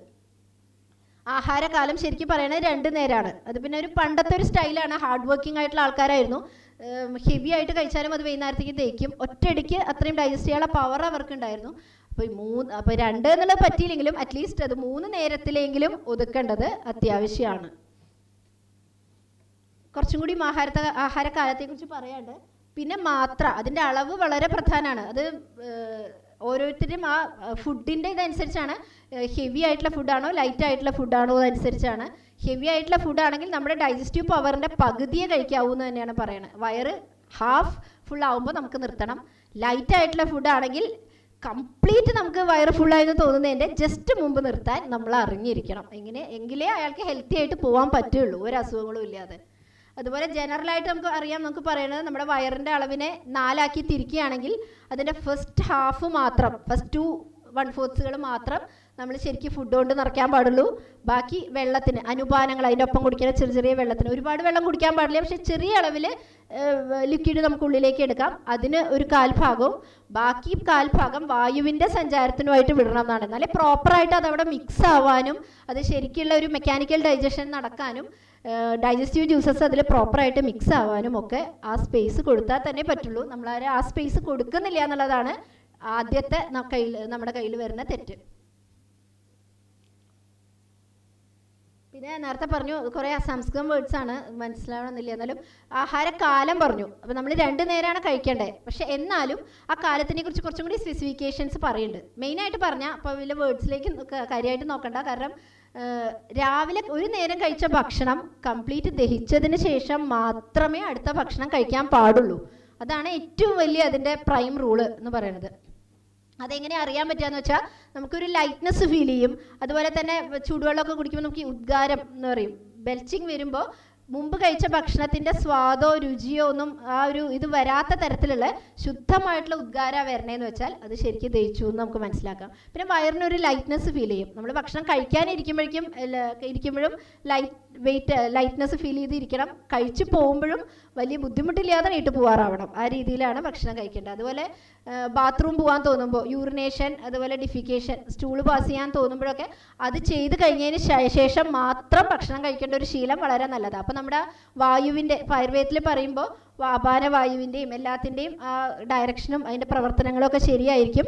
ബോഡി ഫുഡിനെ ആക്സെപ്റ്റ് ചെയ്യാൻ റെഡി ആയിട്ടിരിക്കുന്ന സമയമായിരിക്കും. നല്ല വിശപ്പായിട്ടുണ്ടാവും. എൻസൈംസ് ഒക്കെ ശരിക്കും പ്രവർത്തിക്കുന്ന സമയമായിരിക്കും. ആ സമയത്ത് കഴിക്കണ ഫുഡ് കംപ്ലീറ്റ് ആയിട്ട് നമ്മുടെ ശരീരത്തിൻ്റെ ഹെൽത്തിന് വേണ്ടി തന്നെ വരും. അതുപോലെ എന്ത് കഴിക്കണം എന്നുള്ളതിനെ കുറിച്ചും കുറേ റൂൾസ് പറയുന്നുണ്ട്. അതായത് ക്ലീൻ ആയിട്ടുള്ള ഫുഡ് കഴിക്കണം, ഹൈജീനിക് ആയിരിക്കണം, അതുപോലെ സ്നിഗ്ധമായിരിക്കണം എന്ന് പറയുന്നുണ്ട്. ഇന്ന് നമ്മുടെ കയ്യിൽ പറ്റുന്ന മറ്റൊരു അബദ്ധം അതാണ്. അത് നമുക്ക് ഭയങ്കര ഡയറ്റ് കോൺഷ്യസ് ആണ്. ഇപ്പോൾ നമ്മുടെ വെയിറ്റ് കൂടണതിനധികം വളരെയധികം കോൺഷ്യസ് ആണ്. അപ്പോൾ നമ്മൾ കംപ്ലീറ്റ് ഒഴിവാക്കുകയാണ് നെയ്യ്, എണ്ണ മുതലായ കാര്യങ്ങൾ. ശരിയാണ്, ഒരുപാട് കൊളസ്ട്രോൾ കൂടുതലുള്ള ആളാണ്, ഹാർട്ടിൽ ബ്ലോക്ക് ഉള്ള ആളാണ്, നമ്മൾ എണ്ണ കഴിക്കാൻ പാടില്ല, വറുത്തതൊന്നും കഴിക്കാൻ പാടില്ല. പക്ഷെ നമ്മൾ ഈ കംപ്ലീറ്റ് അവോയ്ഡൻസ് ശരിയാണോ എന്നുള്ള കാര്യം ഇപ്പോഴും സംശയമാണ്. ഇപ്പോൾ കൂടുതൽ പുതിയ റിസർച്ച് വരുന്നത് എങ്ങനെയാണെന്ന് വെച്ചാൽ ആത്രോസ്ക്ലിറോസിസ് കൊണ്ടൊക്കെയാണ് ഹാർട്ട് ഡിസീസും സ്ട്രോക്കൊക്കെ വരുന്നത്. ആത്രോസ്ക്ലിറോസിസിൻ്റെ ഒരു കാരണം രൂക്ഷതയാണ്. അതായത് നമ്മുടെ ബ്ലഡ് വെസൽസിനകത്തൊക്കെ ഈ ഫാറ്റ് വന്ന് ഡെപ്പോസിറ്റ് ചെയ്യും. അത് ഡ്രൈ ആയി ബിറ്ററായി മാറുകയാണ്. അതായത് എലാസ്റ്റിസിറ്റി ഇല്ലാതെയായി പോവുകയാണ് ആ ബ്ലഡ് വെസൽസിന്. അപ്പോൾ ഈ കംപ്ലീറ്റ് നമ്മൾ ഈ സ്നിഗ്ധത അല്ലെങ്കിൽ നെയ്യ്, ഓയിൽ ഒഴിവാക്കുമ്പോൾ അത് നെഗറ്റീവ് എഫക്ട്സ് തന്നെയാണ് ഉണ്ടാവുക. ഒരു അല്പം സ്നിഗ്ധമായിട്ട് വേണം ഭക്ഷണം കഴിക്കാൻ. അപ്പോൾ നേരത്തെ ഞാൻ കഞ്ഞിയുടെ കാര്യം പറഞ്ഞു. കഞ്ഞിയിൽ ഒരു 1/2 ടീസ്പൂണ് നെയ്യോ എന്തെങ്കിലും ഒഴിച്ച് കഴിക്കണത് ഹൈ കൊളസ്ട്രോൾ ഇല്ലാത്ത ഒരാളാണെങ്കിൽ അത് അയാൾക്ക് വളരെ നല്ലതാണ്. പഥ്യമായിട്ടുള്ള കാര്യമായിട്ട് തന്നെ മനസ്സിലാക്കണം. അതുപോലെ ഉഷ്ണം, ചെറിയൊരു ഉഷ്ണത്തിൽ വേണം കഴിക്കാൻ. അല്പം സ്നിഗ്ധത വേണം. എളുപ്പം ദഹിക്കുന്ന സാധനമായിരിക്കണം. ഷഡ്രസം എന്ന് പറയുന്നത് അതായത് ഒരേ ഒരു ടേസ്റ്റ് തന്നെ എന്നും കഴിച്ചാൽ അത് ശരീരത്തിന് ചില ഭാഗങ്ങൾ മാത്രമേ ഡെവലപ്പ് ചെയ്യുള്ളൂ. ആ രീതിയിലാണ്. അതായത് എരിയും പുളിയുമുള്ള ഭക്ഷണം മാത്രം കഴിക്കുക, അങ്ങനെ പറ്റില്ല. നമ്മൾ 6 രസങ്ങളാണ് ആയുർവേദത്തിൽ പറയുന്നത്. സ്വാദ്, അമ്ലം, പുളി, കടുരസം, ചവർപ്പ്, കഷായരസം, ഇതൊക്കെ ഉള്ള ഒരു ഭക്ഷണമാണ് ഏറ്റവും ഐഡിയൽ ആയിട്ടുള്ളത്. അതിൽ തന്നെ കുറച്ച് മധുരം ഏറി നിൽക്കുന്നതായിരിക്കും ഏറ്റവും നല്ലത്. ഇപ്പോൾ നമ്മുടെ അമേരിക്കൻ ഡയറ്റൊക്കെ കോണ്ടിനെൻ്റൽ ഡയറ്റൊക്കെ ഏകദേശം അങ്ങനെയാണ്. ലൈബ്രറിയിൽ അത്ര എരിയും തോന്നില്ല. ഉരുളക്കിഴങ്ങൊക്കെ അങ്ങനെ വേവിച്ച് വെച്ചിട്ടുണ്ടാവും. അപ്പോൾ ഒരു അല്പം മധുരം മുകളിലേക്ക് നിൽക്കുന്ന തരത്തിൽ. അത് എന്തിനാന്ന് വെച്ചാൽ നമ്മുടെ ഈ മ്യൂക്കോസൽ പ്രൊട്ടക്ഷന് വേണ്ടിയാണ്. നമ്മൾ ഈ ഇൻഡസ്റ്റൈനിലും സ്റ്റൊമക്കിലൊക്കെ നിറച്ച് ഡൈജസ്റ്റീവ് ജ്യൂസസും ആസിഡ്സും പ്രവർത്തിച്ചുകൊണ്ടിരിക്കുകയാണ്. അപ്പോൾ അവിടെ ഒരു പ്രൊട്ടക്ഷൻ ആവശ്യമാണ്. അതാണ് അതിന് മ്യൂക്കസിൻ്റെ സ്ട്രെങ്ത്തിന് കഫം അല്ലെങ്കിൽ ഈ മധുരരസത്തിന് ഒരു ഇൻവോൾവ്മെൻ്റ് ഉണ്ട്. അതുപോലെ ഉഷ്ണീകൃതം അതായത് വീണ്ടും വീണ്ടും ചൂടാക്കിയിട്ടുള്ള ഭക്ഷണം കംപ്ലീറ്റ് ഒഴിവാക്കണം. ഇപ്പോഴാണ് ട്രാൻസ് ഫാറ്റിൻ്റെയും അതിൻ്റെയൊക്കെ കൺസെപ്റ്റ് വന്നത്. പക്ഷെ ഇത് പണ്ടേ പറയുന്നുണ്ട്, പിന്നെയും ചൂടാക്കിയ ഭക്ഷണം കഴിക്കാൻ പാടില്ല. അത്യുഷ്ണം, അധികം ചൂടായിട്ടുള്ള അങ്ങനെ ഭക്ഷണം കഴിച്ചാൽ നമ്മുടെ ആ പോണ വഴിക്കൊക്കെ അതിൻ്റെ ഡാമേജ് വരും. അത്യുഷ്ണം പാടില്ല, അതിലവണം പാടില്ല. ഉപ്പ് അധികമായിട്ട് ഇട്ടിട്ട് ഭക്ഷണം കഴിക്കാൻ പാടില്ല. ഉപ്പ് കുറച്ചുകൊണ്ടുള്ള ഒരു ശീലമാണ് ഹെൽത്തി ആയിട്ടുള്ളത്. അതുപോലെ വിത്തൗട്ട് മെൻ്റൽ ഡിസ്റ്റർബൻസ് എങ്ങനെ കഴിക്കണം എന്നുണ്ട്, അതും കൂടി പറയുന്നുണ്ട് എന്നുള്ളതാണ്. നമുക്കത് കേൾക്കുമ്പോൾ തമാശയായിട്ട് തോന്നും. എന്നാലും അതായത് ഒരുപാട് വർത്തമാനം പറയാതെ സംസാരിക്കാതെ ഭക്ഷണം കഴിക്കണം എന്ന് പറയുന്നുണ്ട്.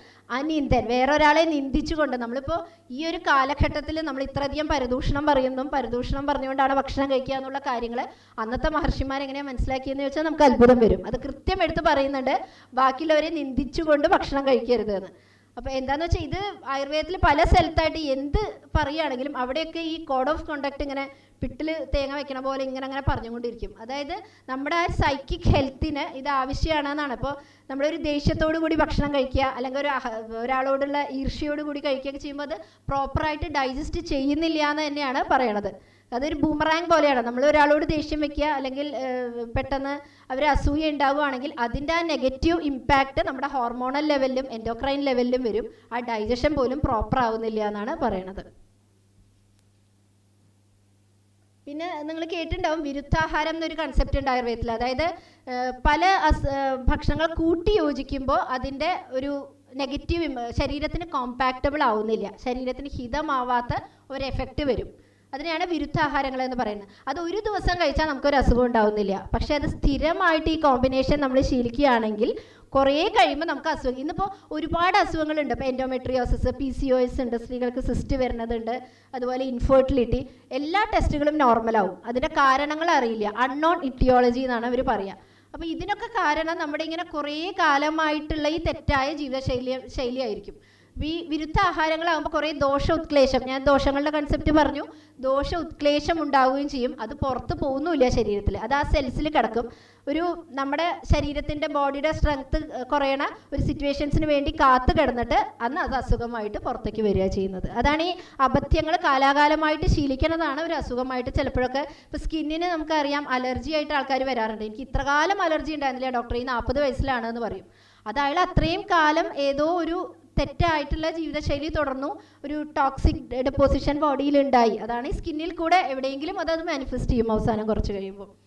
അപ്പോൾ അതിൻ്റെ എക്സാമ്പിളാണ് പാലിൻ്റെ ഒപ്പം പുളിയുള്ള ഫ്രൂട്ട്സ് കഴിക്കണം നല്ലതല്ല. അപ്പോൾ നമ്മൾ ഫ്രൂട്ട് സലാഡ് കുട്ടികൾക്ക് വാങ്ങി കൊടുക്കും, പക്ഷേ അത് തെറ്റാന്ന് അറിയാം. അപ്പോൾ നമ്മൾ അറ്റ്ലീസ്റ്റ് അതൊരു കൊല്ലത്തിൽ ഒരിക്കലോ 2 പ്രാവശ്യമായിട്ട് ഒതുക്കാനെങ്കിലും നമുക്ക് സാധിക്കും. അതുപോലെ തന്നെ മുതിര കൂട്ടി കഴിക്കുമ്പോൾ മോര് കൂട്ടുക, അത് വിരുദ്ധാഹാരമായിട്ട് പറയുന്നുണ്ട്. അതുപോലെ മത്സ്യത്തിൻ്റെ ഒപ്പം പാലും മോരും കഴിക്കണത് ശരിയല്ല. അങ്ങനെ കുറേ ഇൻകമ്പാറ്റബിൾ ഫുഡ്. അതുപോലെ അളവ് വെച്ചിട്ടുണ്ട്. അപ്പോൾ തേനും നെയ്യും ഈക്വൽ ക്വാണ്ടിറ്റി എടുത്താൽ അത് വിഷസദൃശാന്ന് പറയുന്നുണ്ട്. അപ്പം അങ്ങനെയുള്ള കുറേ കോമ്പിനേഷൻസും ഈ വിരുദ്ധാഹാരങ്ങൾ എന്ന് പറഞ്ഞിട്ട് പറയുന്നുണ്ട് ശാസ്ത്രത്തിൽ. അതുപോലെ തന്നെ എന്നും കഴിക്കാൻ പാടാവുന്ന ഫുഡ് ഏതൊക്കെയാണ്, നമ്മൾ റെസ്ട്രിക്റ്റഡ് ആയിട്ട് കഴിക്കേണ്ട സാധനങ്ങൾ ഏതൊക്കെയാണ് എന്ന് പറയുന്നുണ്ട്. നമ്മൾ ഗ്രീൻ ലീഫി വെജിറ്റബിൾസ് ഒക്കെ എന്നും കഴിക്കണം എന്ന് പറയുന്നുണ്ട്. പക്ഷേ ഞാൻ പറയുകയാണ്, എന്നും കഴിക്കണം എന്ന് നല്ലതാണ്. പക്ഷേ ശ്രദ്ധിക്കേണ്ട ഒരു കാര്യമുണ്ട്, നമ്മൾ ലീഫി വെജിറ്റബിൾസ് ആണ് ഉപയോഗിക്കണേ വെച്ചാൽ എന്തെങ്കിലും ഒരു ദിവസം കഴിക്കുമ്പോൾ പ്രശ്നമില്ല. എന്നും കഴിക്കുന്നുണ്ടെങ്കിൽ അത് ഫ്രഷ് ആയിട്ട് തന്നെ എടുത്ത് പ്രിപ്പയർ ചെയ്യണം. കാരണം നമ്മളത് കഴിക്കണത് അതിലത്തെ ആൻറ്റി ഓക്സിഡൻസ് കിട്ടാൻ വേണ്ടിയും ആ ക്ലോറോഫിലിൻ്റെ എഫക്റ്റ് കിട്ടാൻ വേണ്ടിയാണ്. പക്ഷേ നമ്മളത് എടുത്ത് ഫ്രിഡ്ജിൽ വെച്ച് അതൊന്ന് വാടിയിട്ട് മുരിങ്ങടയിലേക്ക് സ്ഥിരം കഴിക്കുകയാണെങ്കിൽ, ഇപ്പം ഇന്ന് അടുത്ത് എനിക്ക് അറിയണ തന്നെ ഒരു ഡോക്ടർ അനുഭവം പറഞ്ഞു. അപ്പം എന്താണെന്നറിയില്ല, അയാൾക്ക് ഓക്സാലൈറ്റ് ക്രിസ്റ്റൽസ് ഉണ്ടാവുകയാണ് കിഡ്നി സ്റ്റോൺസ് ആയിട്ട്. ഓക്സലൈറ്റ് ഉണ്ടാവുന്ന ഒരു ഫുഡും അയാൾ കഴിക്കുന്നില്ല. അപ്പോൾ പിന്നെ റിസർച്ച് നോക്കുമ്പോഴാണ് ഒരു മുരിങ്ങടയില ധാരാളം കഴിക്കും. അതും ഈ ഫ്രിഡ്ജിൽ വെച്ച് ഒരു 2 ആഴ്ചക്കുള്ള മുരിങ്ങടയില എടുത്ത് ഫ്രിഡ്ജിൽ വെച്ചിട്ട് അത് വാടണേനനുസരിച്ച് ഇങ്ങനെ കഴിച്ചു പോവാണ്. അപ്പോൾ അതുകൊണ്ട് തന്നെ ശുഷ്ക ശാകാനി വർജയെ എന്ന് ആയുർവേദത്തിൽ പറയുന്നുണ്ട്. നമ്മൾ ആ ഇമ്പോർട്ടൻസ് ഒന്നും മനസ്സിലാക്കുന്നില്ല പഠിക്കുന്ന കാലത്ത്. അതായത് ഉണങ്ങിയിട്ടുള്ള പച്ചക്കറികൾ നല്ലതല്ല എന്ന് പറയുന്നുണ്ട്. അതിപ്പോൾ ഗ്രീൻ ലീഫി വെജിറ്റബിൾസിൻ്റെ കാര്യത്തിൽ അത് വളരെ ഇമ്പോർട്ടൻ്റ് ആണ്. ഫ്രഷ് ആയിട്ട് എടുത്ത ഉടനെ വെക്കണത് തന്നെയാണ് ഏറ്റവും നല്ലത്. എന്തായാലും ഒരാഴ്ച ഫ്രിഡ്ജിൽ വെച്ച് കഴിക്കാൻ പാടില്ല. അതുപോലെ വീറ്റ് നല്ലതാണ്, ഡെയിലി യൂസിന് വേണമല്ലോ അതൊക്കെ. ചെറുപയർ, മുതിര, വീറ്റ്, അതുപോലെ തവിടുള്ള റൈസ്, സീസണലായിട്ടുള്ള ഫ്രൂട്ട്സ്, കായ, പച്ചക്കായ, അതുപോലെ ഉണ്ണിത്തണ്ട്, ചേമ്പിൻ്റെ തണ്ട്, ഇലകൾ, പിന്നെ നമുക്ക് കിട്ടുന്ന സീസണലായിട്ട് കിട്ടുന്ന ഓമക്കായ, പപ്പായ പോലത്തെ സാധനങ്ങൾ. ഇതൊക്കെയാണ് നമ്മൾ ഡെയിലി യൂസിന് മാത്രം ഇതൊക്കെ സാധനങ്ങളാണ് ഉപയോഗിക്കേണ്ടത്. ഉപ്പ് ആവാം, പക്ഷേ ഇന്ദുപ്പ് ഉപയോഗിക്കുകയാണെങ്കിൽ കുറച്ചും കൂടി നല്ലതാണ്. പിന്നെ പെപ്പർ, ജിഞ്ചർ, നെല്ലിക്ക, നാരങ്ങ, ഇതൊക്കെ ഡെയിലി ആയിട്ട് നമുക്ക് യൂസ് ചെയ്യാം. ഒരിക്കലും പാടില്ല എന്ന് പറയണതിൻ്റെ നമ്മുടെ ഇപ്പോൾ മെയിൻ വില്ലൻ മൈദ തന്നെയാണ്. മൈദ, അതുപോലെ ബേക്കറി പ്രോഡക്ട്സ്. നമ്മൾ പറഞ്ഞു വീണ്ടും വീണ്ടും ഫ്രൈ ചെയ്ത് കിട്ടുകയാണ്. ഈ ഫാറ്റൊക്കെ ഒരു 100ൻ്റെ മുകളിൽ 150 ഡിഗ്രീസ് വരെ ചൂടായി കഴിഞ്ഞാൽ ഉണ്ടാവുന്ന ട്രാൻസ് ഫാക്റ്റാണ്. അത് സ്ഥിരം കഴിക്കുകയാണെങ്കിൽ യാതൊരു സംശയവും ഇല്ല, അത്രോസിറോസിസും സ്ട്രോക്കും ഏത് പ്രായത്തിൽ തുടങ്ങും എന്ന് മാത്രമേ നമുക്ക് ചിന്തിക്കേണ്ടതുള്ളൂ. അപ്പോൾ ബേക്കറി ഐറ്റംസ്, അതുപോലെ ഈ ഗ്രിൽഡ് ചിക്കനും അതെ, ഒരു ടെമ്പറേച്ചറിൽ കൂടുതൽ കാർബോഹൈഡ്രേറ്റ് ചൂട് വരുമ്പോൾ അതിൽ ഒരുപാട് വിഷസദൃശമായിട്ടുള്ള സാധനങ്ങൾ വരുന്നുണ്ട്. പിന്നെ ചിക്കൻ്റെ കാര്യത്തിൽ നമുക്കറിയാം ഒരുപാട് ഹോർമോൺസ് കുത്തിവെച്ചിട്ടാണ് വരുന്നത്. ഈ PCOS പോലെ ഓവറിയിൽ സിസ്റ്റ് ഉണ്ടാവുന്ന അസുഖങ്ങൾക്കൊക്കെ തീർച്ചയായും പണ്ടൊക്കെ എന്താണെന്ന് വെച്ചാൽ ഒരു ആഘോഷവേളയിലോ അല്ലെങ്കിൽ എന്തെങ്കിലും ഒരു കുടുംബത്തിൻ്റെ ഫങ്ഷൻസിന് മാത്രം ഉപയോഗിച്ചിരുന്ന സാധനങ്ങൾ ഇന്നിപ്പോൾ ഡെയിലി യൂസിലേക്ക് വന്നുകൊണ്ടിരിക്കുകയാണ്. അതാണ് ഇൻഫെർട്ടിലിറ്റി അധികം, യൂട്രസിൽ ഫൈബ്രോയിഡ്, ഓവറിയിൽ സിസ്റ്റ് വരുന്നു, അങ്ങനെയുള്ള കുറേ അസുഖങ്ങൾ വരുന്നത് ഈ ഒരു തെറ്റായിട്ടുള്ള ഹാബിറ്റ് കൊണ്ടാണ്. ഈ പ്രത്യേകിച്ച് അതുപോലെ തന്നെ റെഡ് മീറ്റ് കഴിക്കരുത് എന്ന് തന്നെയാണ് പറയണത്. അതായത് പ്രത്യേകിച്ച് ബീഫും അതുപോലെ പിഗിൻ്റെ ഇതൊന്നും കഴിക്കരുതെന്ന് തന്നെയാണ് പറയണത്. ഞാനിപ്പോൾ ഒരു രാഷ്ട്രീയ ചായ കൊണ്ട് പറയണതല്ല, പക്ഷേ റെഡ് മീറ്റ് എന്തായാലും ഒഴിവാക്കണം. പിന്നെയും കഴിക്കണം നിർബന്ധം ഉണ്ടെങ്കിൽ ആടിൻ്റെ മാംസം അത്ര കുഴപ്പമില്ല. കാരണം ആയുർവേദം നോക്കിക്കാണുന്ന ഇത് അങ്ങനെയാണ്. ആട് എന്ന് പറയുന്നത് എങ്ങനെയാണ്, ഭയങ്കര ആക്റ്റീവ് എജൈലാണ് അല്ലേ, എപ്പോഴും ചാടി കളിച്ചുകൊണ്ട്. അപ്പോൾ അതിൻ്റെ മീറ്റിനും അങ്ങനെയുള്ളൊരു ലഘുത്വ സ്വഭാവമാണ് ഉണ്ടാവുക എന്നാണ് മനസ്സിലാക്കണത്. അപ്പോൾ അതാണ് പിന്നെയും റെക്കമെൻഡ് ചെയ്യണത്. മറ്റത് കഴിക്കാൻ പാടില്ല എന്ന് തന്നെയാണ് പറയണത്. റെഡ് മീറ്റ് എന്നിപ്പോൾ പല ലൈഫ് സ്റ്റൈൽ ഡിസീസിൻ്റെയും കാരണമായിട്ട് തന്നെയാണ് പറയണത്. മുട്ടയായാലും ഡെയിലി യൂസ് പറയുന്നില്ല. അതുപോലെ നേരത്തെ പറഞ്ഞ വിരുദ്ധാഹാരങ്ങൾ പാടില്ല. പിന്നെ കൺട്രോൾ ചെയ്ത് ഉപയോഗിക്കേണ്ട കാര്യമുണ്ട്. അപ്പോൾ ഈ ക്യാബേജ്, കോളിഫ്ലവറൊക്കെ ചില കുട്ടികൾക്ക് ക്യാബേജാണ് ഭയങ്കര ഇഷ്ടം, എല്ലാ ദിവസവും ക്യാബേജ് കൊടുക്കുക. ഇതൊക്കെ ഒരു ഹൈപ്പോതൈറോയിഡിസം ലെവലിലേക്ക് കാരണമാകുന്നുണ്ട്. കോളിഫ്ലവർ, ക്യാബേജ് ഒന്നും എന്നും കഴിക്കേണ്ട ഒരു പച്ചക്കറികളല്ല, ലീഫി വെജിറ്റബിൾസ് ആണെങ്കിലും. അതുപോലെ നെയ്യ് നല്ലതാന്ന് വിചാരിച്ചിട്ട് ഒരുപാട് നെയ്യ് കൊടുക്കുക, 2-3 സ്പൂണൊക്കെ കുട്ടികൾക്ക് കൊടുത്തു കഴിഞ്ഞാൽ അവർ മെലിഞ്ഞ് വരണമായിട്ട് കാണാം. കാരണം നമ്മൾ തടിക്കാനാണ് കൊടുക്കുന്നത്, കാരണം അത് ബോഡിയിൽ അബ്സോർബ് ചെയ്യില്ല, നമ്മൾ വേസ്റ്റ് ബാസ്ക്കറ്റിൽ കൊണ്ടിടുന്ന പോലെ തന്നെയാണ്. അവരുടെ ആ ഡൈജസ്റ്റീവ് കപ്പാസിറ്റിക്ക് അനുസരിച്ച് നേരത്തെ പറഞ്ഞ പോലെ നല്ല ദഹനമുള്ള വിശപ്പുള്ള സമയത്ത് കൊടുത്താൽ മാത്രമാണ് അത് ശരിക്കും അബ്സോർബ് ചെയ്യുക. പക്ഷേ നേരത്തെ പറഞ്ഞ വേറൊരു കാര്യമുണ്ട്, കംപ്ലീറ്റ് ഇതിൻ്റെ അവോയ്ഡൻസ് ആയിരിക്കാം നമുക്ക് ഭാവിയിൽ ഈ ഹാർട്ട് ഡിസീസും അതുപോലെ തന്നെ ഈ ഓർമ്മക്കുറവ് എന്നൊരു വലിയ പ്രശ്നമാണ്. അപ്പോൾ നമ്മുടെ ബ്രെയിനുമായിട്ട് ഏറ്റവും യോജിച്ച് നിൽക്കുന്ന സാധനമാണ് ഈ നെയ്യ്. പക്ഷേ നെയ്യ് സ്വന്തം വീട്ടിലുണ്ടാക്കണതാവണം. മറ്റത് എന്തായാലും കൊളസ്ട്രോൾ കൂട്ടും, 1 സ്പൂൺ കഴിച്ചാൽ തന്നെ കൂടണ കാണാം. നമുക്ക് ചില കമ്പനിയുടെയൊക്കെ നെയ്യ് നമ്മൾ മരുന്നായിട്ട് വാങ്ങി കഴിക്കുമ്പോൾ തന്നെ അറിയാം അതിൻ്റെ ട്രൈഗ്ലിസറൈഡ്സ് ഒക്കെ കൂടുന്നത്. അപ്പോൾ നമുക്കിപ്പോൾ മരുന്നായിട്ട് കൊടുക്കുമ്പോൾ തന്നെ ഭയങ്കര പേടിയാണ്, അത് ഒറിജിനൽ നെയ്യ് അല്ലെങ്കിൽ പ്രശ്നമാണ്. അപ്പോൾ നെയ്യ് കംപ്ലീറ്റ് അവോയ്ഡ് ചെയ്യണതാവാം നമുക്ക് ഈ ഓർമ്മക്കുറവ്, ഡിമെൻഷ്യ, അൽഷീമിയസ് ഇതൊക്കെ ഒരു കാലം കഴിഞ്ഞാൽ വരുന്നതിൻ്റെ കാരണം ഈ ഓവർ ഡയറ്റിങ് ആവാം.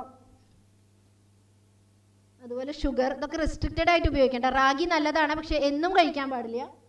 ഡാർക്ക് ചോക്ലേറ്റ് ഹാർട്ടിന് നല്ലതാണെന്നൊക്കെ പറയാറുണ്ട്, എന്ന് വെച്ചാൽ അത് എല്ലാ ദിവസവും എടുത്ത് കഴിച്ചാൽ പ്രശ്നമാണത്. പിന്നെ ഞാൻ നേരത്തെ പറഞ്ഞ പോലെ സദ്വൃത്തം, അത് ആയുർവേദത്തിൻ്റെ ഒരു പ്രശ്നമാണത്. നമുക്ക് പഠിക്കുമ്പോൾ നമുക്ക് ചിരി വരും, എന്തിനാ ഇങ്ങനെയുള്ള ഉപദേശങ്ങൾ പറയണേന്ന് തോന്നുന്നത്. ഇപ്പോൾ ഒരു മതഗ്രന്ഥമോ ഗീതമൊക്കെയാണോ നമ്മൾ പഠിക്കണേ, ശാസ്ത്രമല്ലേ എന്ന് പോലും സംശയം തോന്നും. പക്ഷേ ഇന്നിപ്പോൾ അതിൻ്റെ ഇമ്പോർട്ടൻസ് കൂടി വരികയാണ്. നേരത്തെ പറഞ്ഞ പോലെ ബൂമറാങ് പോലെയാണ്. നമ്മളൊരാളോട് ദേഷ്യം, അസൂയ ഒക്കെ പുലർത്തി വരുമ്പോൾ അത് നേരെ അവിടെ ചെന്ന് നമ്മുടെ അടുത്തേക്കാണ് അതിൻ്റെ ബാഡ് എഫക്ട്സ് വരുന്നത്. ഒരുപാട് സ്ട്രെസ്സ്, ഇപ്പോൾ ഒരാളോട് നമ്മുടെ ഒപ്പം ഉള്ള ഒരാൾക്ക് പ്രൊമോഷൻ കിട്ടി, നമുക്ക് കിട്ടിയില്ല, നമ്മൾ ആ ദേഷ്യവും വെച്ച് ഇങ്ങനെ ഇരിക്കുമ്പോൾ ആ ദേഷ്യം വെച്ച് ഇരുന്ന് കുറേ കാലം കഴിയുമ്പോൾ നമ്മൾ അറിയാതെ തന്നെ സ്ട്രെസ്സ്, ആങ്സൈറ്റി ഉണ്ടാവണു. ഒരുപാട് ഇന്ന് ഒരു 90% അസുഖങ്ങളും സൈക്കോസൊമാറ്റിക് ആയിട്ടാണ് പറയുന്നത്. ഈവൻ ബാക്ക് പെയിൻ, നമുക്കറിയാം ബാക്ക് പെയിൻ എന്താ ഒരാഴ്ചയായിട്ട് ബാക്ക് പെയിൻ ഭയങ്കര അധികമുണ്ട്. നമ്മൾ ഒന്ന് ചിന്തിച്ചറിയാം, കുറച്ച് സ്ട്രെസ്ഡ് ആയിരിക്കും നമ്മുടെ വർക്കിൻ്റെ കാരണങ്ങളെ കൊണ്ടോ നമ്മുടെ വീട്ടിലെ കാരണങ്ങളെ കൊണ്ടോ നമ്മൾ സ്ട്രെസ്ഡ് ആണെങ്കിൽ ആ വേദന കൂടുതൽ. ബാക്ക് പെയിനിന് ഒരിക്കലും സ്ട്രെസ്സ് കാരണമായിട്ട് നമ്മൾ വിചാരിക്കില്ല. പക്ഷെ അതിപ്പോൾ അതുകൊണ്ടാണ് ഈ സത്വൃത്തം, കോഡ് ഓഫ് കോണ്ടാക്ട് പറയണേ. ഞാൻ നേരത്തെ പറഞ്ഞു സുഖാർത്ഥ സർവഭൂതാനം മതാ സർവ പ്രവർത്തത എന്ന് പറയുന്നത്. സുഖം ചെന്ന വിനാ ധർമ്മം, ധർമ്മത്തിൽ അധിഷ്ഠിതമല്ലെങ്കിൽ നമ്മൾ സുഖമാണെന്ന് വിചാരിക്കുന്ന പലതും ആക്ച്വലി നമുക്ക് സുഖം തരില്ല. അതാണ് ഈ കോഡ് ഓഫ് കോണ്ടാക്റ്റിൻ്റെ ലോജിക്ക്. നമ്മൾ ചെയ്യേണ്ട, അപ്പോൾ ഒരു 10 വിധം പാപകർമ്മങ്ങൾ പറയുന്നുണ്ട്, അതൊന്നും ചെയ്യരുതെന്ന് പറയുന്നുണ്ട്. ഇതൊക്കെ ഒരു പ്രിവെൻറ്റീവ് ആസ്പെക്റ്റ് ആണ് ആയുർവേദത്തിൻ്റെ, സ്വസ്ഥവൃത്തത്തിൻ്റെ ഭാഗമാണ്. അതായത് ഹിംസ ചെയ്യാൻ പാടില്ല എന്ന് പറയുന്നുണ്ട്. ഹിംസ എന്ന് പറഞ്ഞാൽ ഒരാളെ കൊല്ലലും മാത്രമല്ല, അയാളെ വാക്കുകളെ കൊണ്ട് അയാളെ ഒരുപാട് വേദനിപ്പിക്കുന്നതും ഹിംസയായിട്ടാണ് പറയുന്നത്. അപ്പം ഹിംസ, കളവ്, ബാക്കിയുള്ളവരോട് പരുഷ കഠിനമായിട്ടുള്ള വാക്കുകൾ സംസാരിക്കൽ, വേറൊരാളുടെ സാധനം ആഗ്രഹിക്കുക, കളവ് പറയൽ, ഇതൊക്കെ ഈ പാപകർമ്മങ്ങളിൽ വരും. ഇത് അവോയ്ഡ് ചെയ്യണമെന്ന് പറയുന്നുണ്ട്. അതുപോലെ തന്നെ മറ്റുള്ളവരെയും കൂടിയും ആത്മവത് സതതം വെച്ച് എന്ന് പറയും. നമ്മളെ പോലെ തന്നെയാണ് ബാക്കിയുള്ളവരും മറ്റ് ജീവജാലങ്ങളും എന്ന് മനസ്സിലാക്കി പ്രവർത്തിക്കണം എന്ന് പറയുന്നുണ്ട്. അത് ഒരുപാടുണ്ട്. നമ്മുടെ എൽഡേഴ്സിനെ, അതൊന്ന് കാണാത്ത ഒരു കാര്യങ്ങളാണ്. എൽഡേഴ്സിനെ, ഗുരുക്കന്മാരെ, സ്ത്രീകളെ, മൃഗങ്ങളെ, ഇവരെയൊക്കെ നമ്മൾ വേണ്ട റെസ്പെക്റ്റ് കൊടുക്കണം എന്ന് പറയുന്നുണ്ട്. അപ്പോൾ അവിടെയൊക്കെ ഉണ്ടാവുന്ന കാര്യം ഇതാണ്, പ്രോപ്പർ മെൻ്റൽ ഹെൽത്ത് ഇല്ലെങ്കിൽ, നമ്മളിപ്പോൾ നേരത്തെ പറഞ്ഞ സൈക്കോസൊമാറ്റിക് ഡിസീസ് പോലെയാണ്. പ്രോപ്പർ മെൻ്റൽ ഹെൽത്ത് ഇല്ലെങ്കിൽ തീർച്ചയായിട്ടും അത് നമുക്ക് ഫിസിക്കലി എഫക്റ്റ് ചെയ്യാൻ തുടങ്ങും ഭാവിയിൽ. അത് നമ്മുടെ സമഗ്രമായ ആരോഗ്യത്തിനെ ബാധിക്കും. ഇനി ലൈഫ് സ്റ്റൈൽ ഡിസീസ് നമുക്ക് ഓടിച്ചു പോകാൻ, ഇപ്പോൾ എല്ലാവർക്കും അറിയണ കാര്യങ്ങളാണ്. ലൈഫ് സ്റ്റൈൽ ഡിസീസ് എന്ന് പറഞ്ഞാൽ നമുക്കറിയാം ഒരു പാർട്ടെങ്കിലും അതിന് കാരണമാകും നമ്മുടെ തെറ്റായ ജീവിതശൈലി. അതായത് ശരിയല്ലാത്ത ഭക്ഷണം, ശരിയല്ല സെഡൻറ്ററി ലൈഫ്, അതുപോലെ ആൽക്കഹോളിസം, സ്മോക്കിങ്, അതുപോലെയുള്ള അഡിക്ഷൻസ്, ഇതൊക്കെ ഒരു പാർട്ട്ലി കാരണമാവുന്ന ഡിസീസുകളാണ്. അല്ലെങ്കിൽ ലൈഫ് സ്റ്റൈലോട് നമുക്ക് കുറച്ചൊക്കെ ചേഞ്ചസ് വരുത്താൻ പറ്റുന്ന ഡിസീസുകളാണ് ലൈഫ് സ്റ്റൈൽ ഡിസീസ്. അത് നമുക്ക് വേറൊരാളിൽ നിന്ന് പകരണതല്ല അല്ലേ. നമുക്കിപ്പോൾ പനി പോലെയോ ഡെങ്കി പോലെയോ വേറൊരാളിൽ നിന്നും പകരുന്ന സാധനമല്ല. ഇപ്പം ഇന്നത്തെ അതിൻ്റെ ഒരു ഇമ്പോർട്ടൻസ് എന്താണെന്ന് വെച്ചാൽ, ഇപ്പോൾ 1990 37% ആയിരുന്നു ലൈഫ് സ്റ്റൈൽ ഡിസീസ് എന്ന് പറഞ്ഞാൽ ഇന്നത് 62% എത്തിയിട്ടുണ്ട്. മാത്രമല്ല ഏറ്റവും കഷ്ടം എന്താണെന്ന് വെച്ചാൽ ഇന്ത്യ അതിലൊരു സെക്കൻഡൊക്കെ പൊസിഷനിലാണ് നിൽക്കണേ. ബാക്കി ഡെവലപ്ഡ് കൺട്രീസൊക്കെ കാര്യങ്ങൾ മനസ്സിലാക്കി അവർ ആ ജീവിതശൈലിയിലേക്ക് വരാൻ തുടങ്ങി. നമ്മളിപ്പോഴും മുകളിലേക്കുള്ള ഇതിലേക്കാണ്, ഡെവലപ്പിംഗ് ആണ്, അതിൻ്റെ ഒരു പ്രശ്നമാണ്. പിന്നെ വേറൊരു കൺസേൺ പറയണത് എന്താണെന്ന് വെച്ചാൽ, പണ്ടൊരു 40+ അല്ലെങ്കിൽ 60+ലാണ് ലൈഫ് സ്റ്റൈൽ ഡിസീസിലേക്ക് പോയിരുന്നതെന്ന് വെച്ചാൽ ഇപ്പോൾ അത് 30+ലേക്ക് അത് ഷിഫ്റ്റ് ചെയ്ത് വന്നിരിക്കണമെന്നുള്ളതാണ് ഏറ്റവും വിഷമകരമായിട്ടുള്ള മറ്റൊരു പ്രശ്നം. ഒബിസിറ്റിയിൽ സെക്കൻഡ് റാങ്കാണ്, ഡയബറ്റിക് നമ്മൾ സെക്കൻഡ് റാങ്കാണ്. ഇന്ത്യയുടെ കാര്യമാണ് പറയണത്. കേരള ആവറേജ് ഇതിലൊക്കെ മീതെയാണ്. ഇന്ത്യൻ നമ്മുടെ നാഷണൽ ആവറേജിനേക്കാൾ മീതെയായിട്ടാണ് ലൈഫ് സ്റ്റൈൽ ഡിസീസിൽ നിൽക്കുന്നത്. ലൈഫ് സ്റ്റൈൽ ഡിസീസുകളുടെ എണ്ണം അങ്ങനെ ലിസ്റ്റ് കൂടി വരികയാണ്. അപ്പോൾ ഞാൻ അതിൽ മേജർ ആയിട്ടുള്ളത് ഇങ്ങനെ എടുത്ത് എഴുതിയെന്ന് മാത്രം. ഇതൊക്കെ നമ്മുടെ തെറ്റായ ലൈഫ് സ്റ്റൈൽ കൊണ്ട് ഉണ്ടാവുന്നതാണെന്നുള്ള കാര്യം 100% ഉറപ്പാണ്. ചെറിയൊരു ജനറ്റിക് ബേസ് ഉണ്ടാവും, കാരണം അതേ ലൈഫ് സ്റ്റൈൽ എടുക്കുന്ന രണ്ടാൾക്ക് ഉണ്ടാവുന്നില്ല. ചെറിയൊരു ജനറ്റിക് പ്രീഡിസ്പോസിഷൻ ഉണ്ട്, എങ്കിലും ലൈഫ് സ്റ്റൈൽ ഡിസീസുകളാണ് ഇതൊക്കെ. ഇതിൻ്റെ ലിസ്റ്റുകളുടെ എണ്ണം അങ്ങനെ അനാദിയായി കൂടിക്കൊണ്ടിരിക്കുകയാണ്. ഈവൻ ക്യാൻസർ, ഇതൊക്കെ ലൈഫ് സ്റ്റൈൽ ഡിസീസിൻ്റെ പരിധിയിലാണ് ഇപ്പോൾ വരുന്നത്. ഇപ്പോൾ ഓരോന്നായിട്ട് ചിലത് 1-2 പറയാം, എങ്ങനെയാണ് ആയുർവേദത്തിൻ്റെ മാനേജ്മെൻറ്റ് എന്നൊന്ന് അറിയാൻ വേണ്ടി മാത്രം. പിന്നെ മെറ്റബോളിക് സിൻഡ്രോം എന്ന് പറഞ്ഞാൽ അതിൽ 2-3 ഒരുമിച്ച് ഉണ്ടാവുക. ഷുഗർ ഉണ്ടാവുക, പ്രഷർ ഉണ്ടാവുക, ഒബേസിറ്റി ഉണ്ടാവുക. ഇത് 2-3 ആൾക്കാർക്ക് ഭയങ്കര ട്രീറ്റ്മെൻറ്റ് ബുദ്ധിമുട്ടാണ്. ഇന്ന് വേണേൽ ഹാർട്ട് അറ്റാക്ക് വരാം, സ്ട്രോക്ക് വരാം എന്നുള്ളൊരവസ്ഥയാണ്. അതിനെയാണ് മെറ്റബോളിക് സിൻഡ്രോം എന്ന് പറയുന്നത്. അപ്പോൾ ആദ്യം നമുക്ക് ഒബിസിറ്റി തന്നെ പറയാം, കാരണം ഒബിസിറ്റിയുമായിട്ട് ബന്ധപ്പെട്ട അതിൻ്റെ ഫ്രണ്ട്സാണ്. ബാക്കി ഒരുവിധം എല്ലാ ലൈഫ് സ്റ്റൈൽ ഡിസീസും അയാളുടെ കയ്യിൽ തന്നെ ഉണ്ടാവും, ഒബിസായിട്ടുള്ള ആൾക്കാരുടെ കയ്യിൽ തന്നെ ഉണ്ടാവും. ഹൈപ്പർ കൊളസ്ട്രീമിയ, ഡയബറ്റീസ്, അതുപോലെ സ്ട്രോക്കിനുള്ള ചാൻസുകൾ, ഓസ്റ്റിയോ ആർത്രൈറ്റിസ്. കാരണം മുട്ടുവേദന വന്നാൽ എന്തൊക്കെ ചികിത്സ ചെയ്താലും അയാളുടെ ആ വെയിറ്റ് കുറയ്ക്കാതെ മുട്ടുവേദനയ്ക്ക് ഒരു ആശ്വാസം നമുക്ക് കൊടുക്കാൻ സാധിക്കില്ല. അപ്പോൾ ഒബിസിറ്റി നമുക്കറിയാം എക്സസ് ഫാറ്റ് ഡെപ്പോസിഷനാണ്. നമ്മുടെ സ്കിന്നിന് താഴെയുണ്ട് ഫാറ്റ് ഡെപ്പോസിഷൻ, അത് കൂടാതെ ഓരോ ഓർഗൻസിന് ചുറ്റും ഡെപ്പോസിഷൻ. അതാണ് ഏറ്റവും പ്രശ്നം. അതുകൊണ്ടാണ് ഈ വയറ് കൂടുതലുള്ള തരത്തിലുള്ള തടിയുണ്ട്, പലതരം തടിയുണ്ട്. അപ്പർ പാർട്ടിൽ തടി കൂടുതൽ വരിക, നടുവിൽ വരിക. അതിൽ ആ വയറിൻ്റെ ഭാഗത്ത് കൂടുതൽ ഫാറ്റ് ഡെപ്പോസിറ്റ് ചെയ്യണത് കൂടുതൽ ഡേഞ്ചറസ് ആണെന്ന് പറയുന്നുണ്ട്. കാരണം അത് സ്ട്രോക്ക്, ഹാർട്ട് അറ്റാക്ക് പോലെയുള്ള അസുഖങ്ങൾക്ക് റിസ്ക് കൂടുതലാണ്. അപ്പോൾ BMIയുടെ കാര്യം അറിയാം. ഒരു 25-ൽ മീതെ ആണെങ്കിൽ തീർച്ചയായും ഓവർ വെയ്റ്റ് ആണ്. അത് 30 ആയി കഴിഞ്ഞാൽ നമുക്ക് ഒബസിൻ്റെ കാറ്റഗറിയിലേക്ക് പോകും. ഹെൽത്ത് പ്രശ്നങ്ങൾ വന്ന് തുടങ്ങും. പറഞ്ഞാൽ വെയ്റ്റ് ബൈ ഹൈറ്റിൻ്റെ സ്ക്വയറാണ് BMI കാൽക്കുലേറ്റ് ചെയ്യണത്. ആയുർവേദത്തിൽ അതിനെ ഒരു അതിസ്ഥൗല്യം എന്നാണ് പറയുന്നത്. സ്ഥൗല്യ ചികിത്സ എന്ന് പറഞ്ഞിട്ടൊരു വലിയ ചാപ്റ്റർ തന്നെ അതിൻ്റെ കാര്യത്തിൽ പറയുന്നുണ്ട്. അവിടെ എന്താ സംഭവിക്കണേന്ന് വെച്ചാൽ, ശരിയല്ലാത്ത പ്രോപ്പർ അല്ലാത്ത ഡൈജഷൻ. നേരത്തെ നമ്മൾ പറഞ്ഞു ശരിക്കും ഒരു നേരം കഴിച്ച ഭക്ഷണം ശരിക്കും ഡൈജസ്റ്റ് ചെയ്തിട്ടേ അടുത്ത ഭക്ഷണം കഴിക്കാവൂ. ഇത് അതിന് പകരം ജങ്ക് ഫുഡ് കഴിക്കുകയാണ്. ഇടയ്ക്കിടയ്ക്ക് കഴിക്കുമ്പോൾ എന്താണ്, ഹാഫ് ഡൈജസ്റ്റഡ് ആയിട്ട്, അതായത് ഡൈജഷൻ കഴിഞ്ഞ് വരുന്ന ഒരു രസം എന്ന് പറയുന്ന ഒരു ധാതു ഉണ്ട്, അത് ഹാഫ് ഡൈജസ്റ്റഡ് ആവും, വെൽ ഫോംഡ് അല്ല. അപ്പോൾ അത് മറ്റ് പോർഷൻ ആയിട്ടുള്ള ശരീരമായിട്ട് ട്രാൻസ്ഫോം ചെയ്ത് വരാതെ വെറും ഫാറ്റായിട്ട് മാത്രം ട്രാൻസ്ഫോം ചെയ്ത് അവിടെ ഇരിക്കും. അതൊന്നും നമുക്ക് എനർജി കിട്ടുന്നില്ല, നല്ല ബ്ലഡ് കിട്ടുന്നില്ല, നല്ല ബോണ് കിട്ടുന്നില്ല, നേരെ ഫാറ്റായിട്ട് അവിടെ മാറുകയാണ്. അതിൻ്റെ കാരണം എന്താ, നമ്മൾ കാലാകാലങ്ങളായിട്ട് ചെയ്തിട്ടുള്ള ഈ ജങ്ക് ഫുഡാണ്. മീതയ്ക്ക് മീതെ ഫുഡ് കഴിക്കുക, ഒരു നേരത്തെ ഭക്ഷണം ദഹിക്കാതെ അടുത്ത ഭക്ഷണം കഴിക്കുക, ആ കഴിക്കണ ഭക്ഷണത്തിലെ സാധനങ്ങളൊന്നും ഈസിലി ഡൈജസ്റ്റബിൾ ആവാതിരിക്കുക. നമ്മളിപ്പോൾ ആ പറഞ്ഞ കാര്യങ്ങളെല്ലാം ഇത് തെറ്റായിട്ട് ചെയ്യുമ്പോഴാണ് ഈ പറഞ്ഞ പ്രശ്നം വരുന്നത്. അപ്പോൾ മെയിനായിട്ട് നമ്മൾ കഴിക്കുന്ന ഭക്ഷണം നേരിട്ട് ഫാറ്റായിട്ട് മാറുന്നു. നമ്മൾ മേധസ് എന്നാണ് ആയുർവേദത്തിൽ പറയണേ, മേധോ ധാതു അഗ്നി മാന്ദ്യം, അതായത് ശരിയല്ലാത്ത ഫാറ്റ് മെറ്റബോളിസമാണ് അവിടെ നടക്കുന്നത്. അപ്പോൾ ഇവിടെ എന്താണെന്ന് വെച്ചാൽ ഒരു ഉപമ പറയണത് എന്താ വെച്ചാൽ, കാട്ടുതീ വരുമ്പോൾ ഒരു പൊത്തിൽ കാറ്റും അഗ്നിയും തീയും കാറ്റും കൂടി ഇരുന്ന് കഴിഞ്ഞാൽ അതങ്ങോട്ട് ആളി കത്തി ആ മരത്തിനെ നശിപ്പിക്കും, അതിനെവിടെയും പുറത്ത് പോകാനില്ല. അതുപോലെയാണ് ഒബിസിറ്റി എന്നാണ്. നമുക്കറിയാം ഒബിസിറ്റിയിൽ ആർക്ക് നല്ല വിശപ്പ് ഉണ്ടാവും, നല്ല ദാഹവും ഉണ്ടാവും. അതിനനുസരിച്ച് ഭക്ഷണം കഴിക്കാൻ തുടങ്ങിയ ആ വിഷ്യസ് സർക്കിൾ നമുക്ക് ഒരിക്കലും ബ്രേക്ക് ചെയ്യാൻ പറ്റില്ല.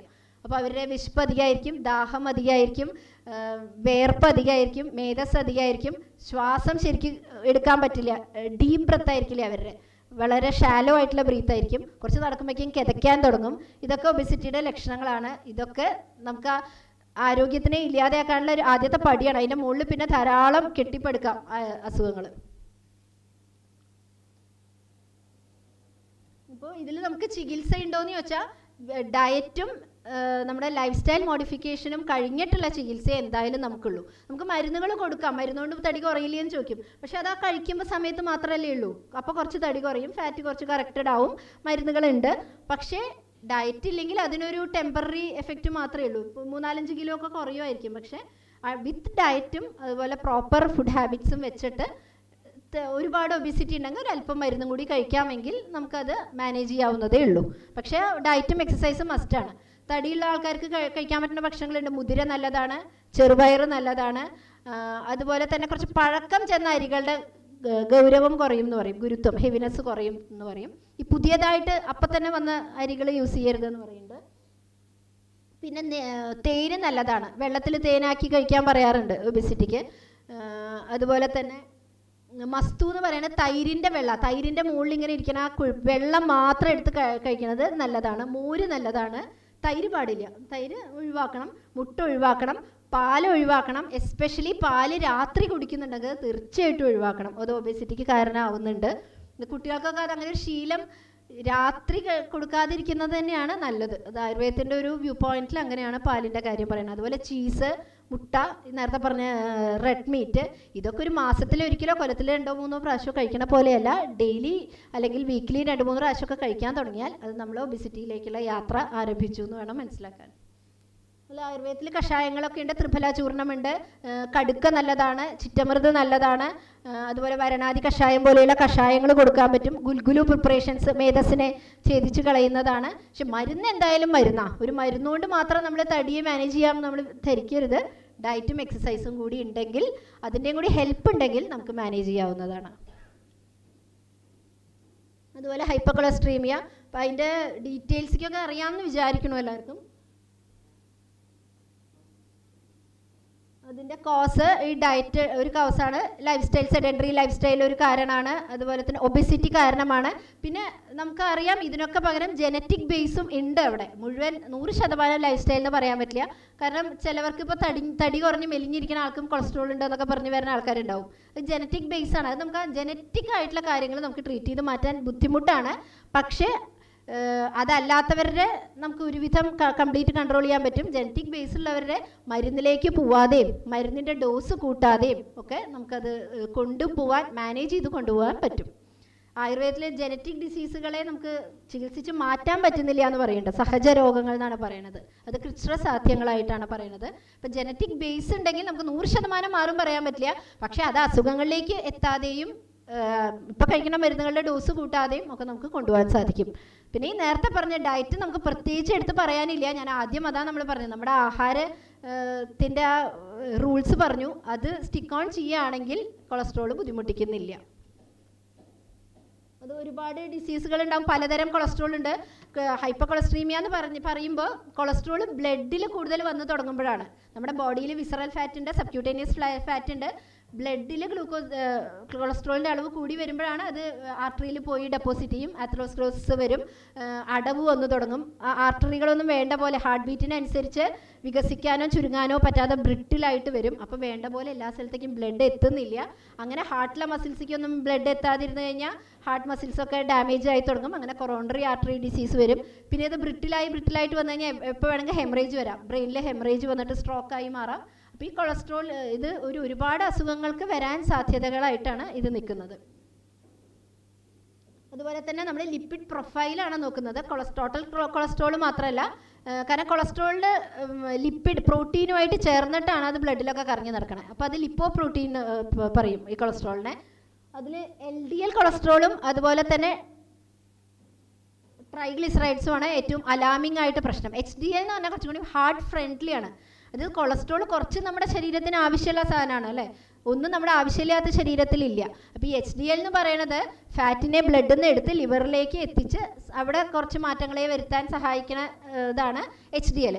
അതിനെ ഇപ്പോൾ നമ്മൾ എന്ത് ചെയ്യും, ഹാർട്ട് പ്രൊട്ടക്റ്റീവായിട്ടാണ് പറയുന്നത്. അപ്പോൾ HDLൻ്റെ അളവ് ഒരു 40 മീതെ എന്തായാലും ഉണ്ടാവുകയാണ് നല്ലത്. LDL ആണ് കുറയ്ക്കേണ്ടത്. അതുപോലെ ട്രൈഗ്ലിസറൈഡ്സ് എന്ന് പറഞ്ഞാൽ ഡയറക്റ്റ് ഫുഡ് എന്ന് വരുന്നതാണ്. അപ്പോൾ അതും ഇന്നത്തെ ഒരു എമർജിങ് ഫാക്ടറാണ്, അതുമാണ് നമ്മൾ കുറയ്ക്കേണ്ടത്. അതുപോലെ തന്നെ ട്രാൻസ് ഫാറ്റാണ് ഈ ആത്രോസ്ക്ലെറോസിസിനും ഹാർട്ട് ഡിസീസിനും ഏറ്റവും പ്രധാന കാരണം. ട്രാൻസ് ഫാറ്റ് എന്ന് പറഞ്ഞാൽ നമ്മൾ നേരത്തെ പറഞ്ഞു ഒഴിവാക്കേണ്ട കാര്യങ്ങൾ ആയുർവേദത്തിൽ പറഞ്ഞു അല്ലേ. ഉഷ്ണീകൃതം പൂന, ചൂടാക്കിയിട്ടുള്ള ഭക്ഷണം കഴിക്കരുതെന്ന് പറഞ്ഞു. ഈ ഫാറ്റ് വീണ്ടും ചൂടാക്കുമ്പോഴാണ് ഈ ട്രാൻസ് ഫാറ്റ് അധികം വരുന്നത്. ഒരു 100-150 ഡിഗ്രീസിലും മീതെ ചൂടാക്കുമ്പോഴാണ് അതിൻ്റെ ഒരു പ്രസൻസ് വരുന്നത്. അതുപോലെ തന്നെ ഈ ഡാൽഡയിലും വെജിറ്റബിൾ ഫാറ്റിലും ഒക്കെ അത് കേടുവരാതിരിക്കാൻ ഒരു ഹൈഡ്രജൻ അയൺ ചേർക്കുന്ന ഒരു പരിപാടിയൊക്കെ ഉണ്ട്. അപ്പോൾ അതൊരു ട്രാൻസ് ഫാറ്റിൻ്റെ രൂപത്തിലായി മാറ്റും. അപ്പോൾ അതാണ് ഈ ബേക്കറി സാധനങ്ങളിലും നമ്മൾ ഹോട്ടലിൽ നിന്ന് കഴിക്കുന്ന ഫുഡിലും ഒക്കെ കൂടെ വരുന്നത് ഈ ട്രാൻസ് ഫാറ്റ് ആണ്. ഇതാണ് ഏറ്റവും വലിയ വില്ലനായിട്ട് ഇപ്പോൾ പറയുന്നത്.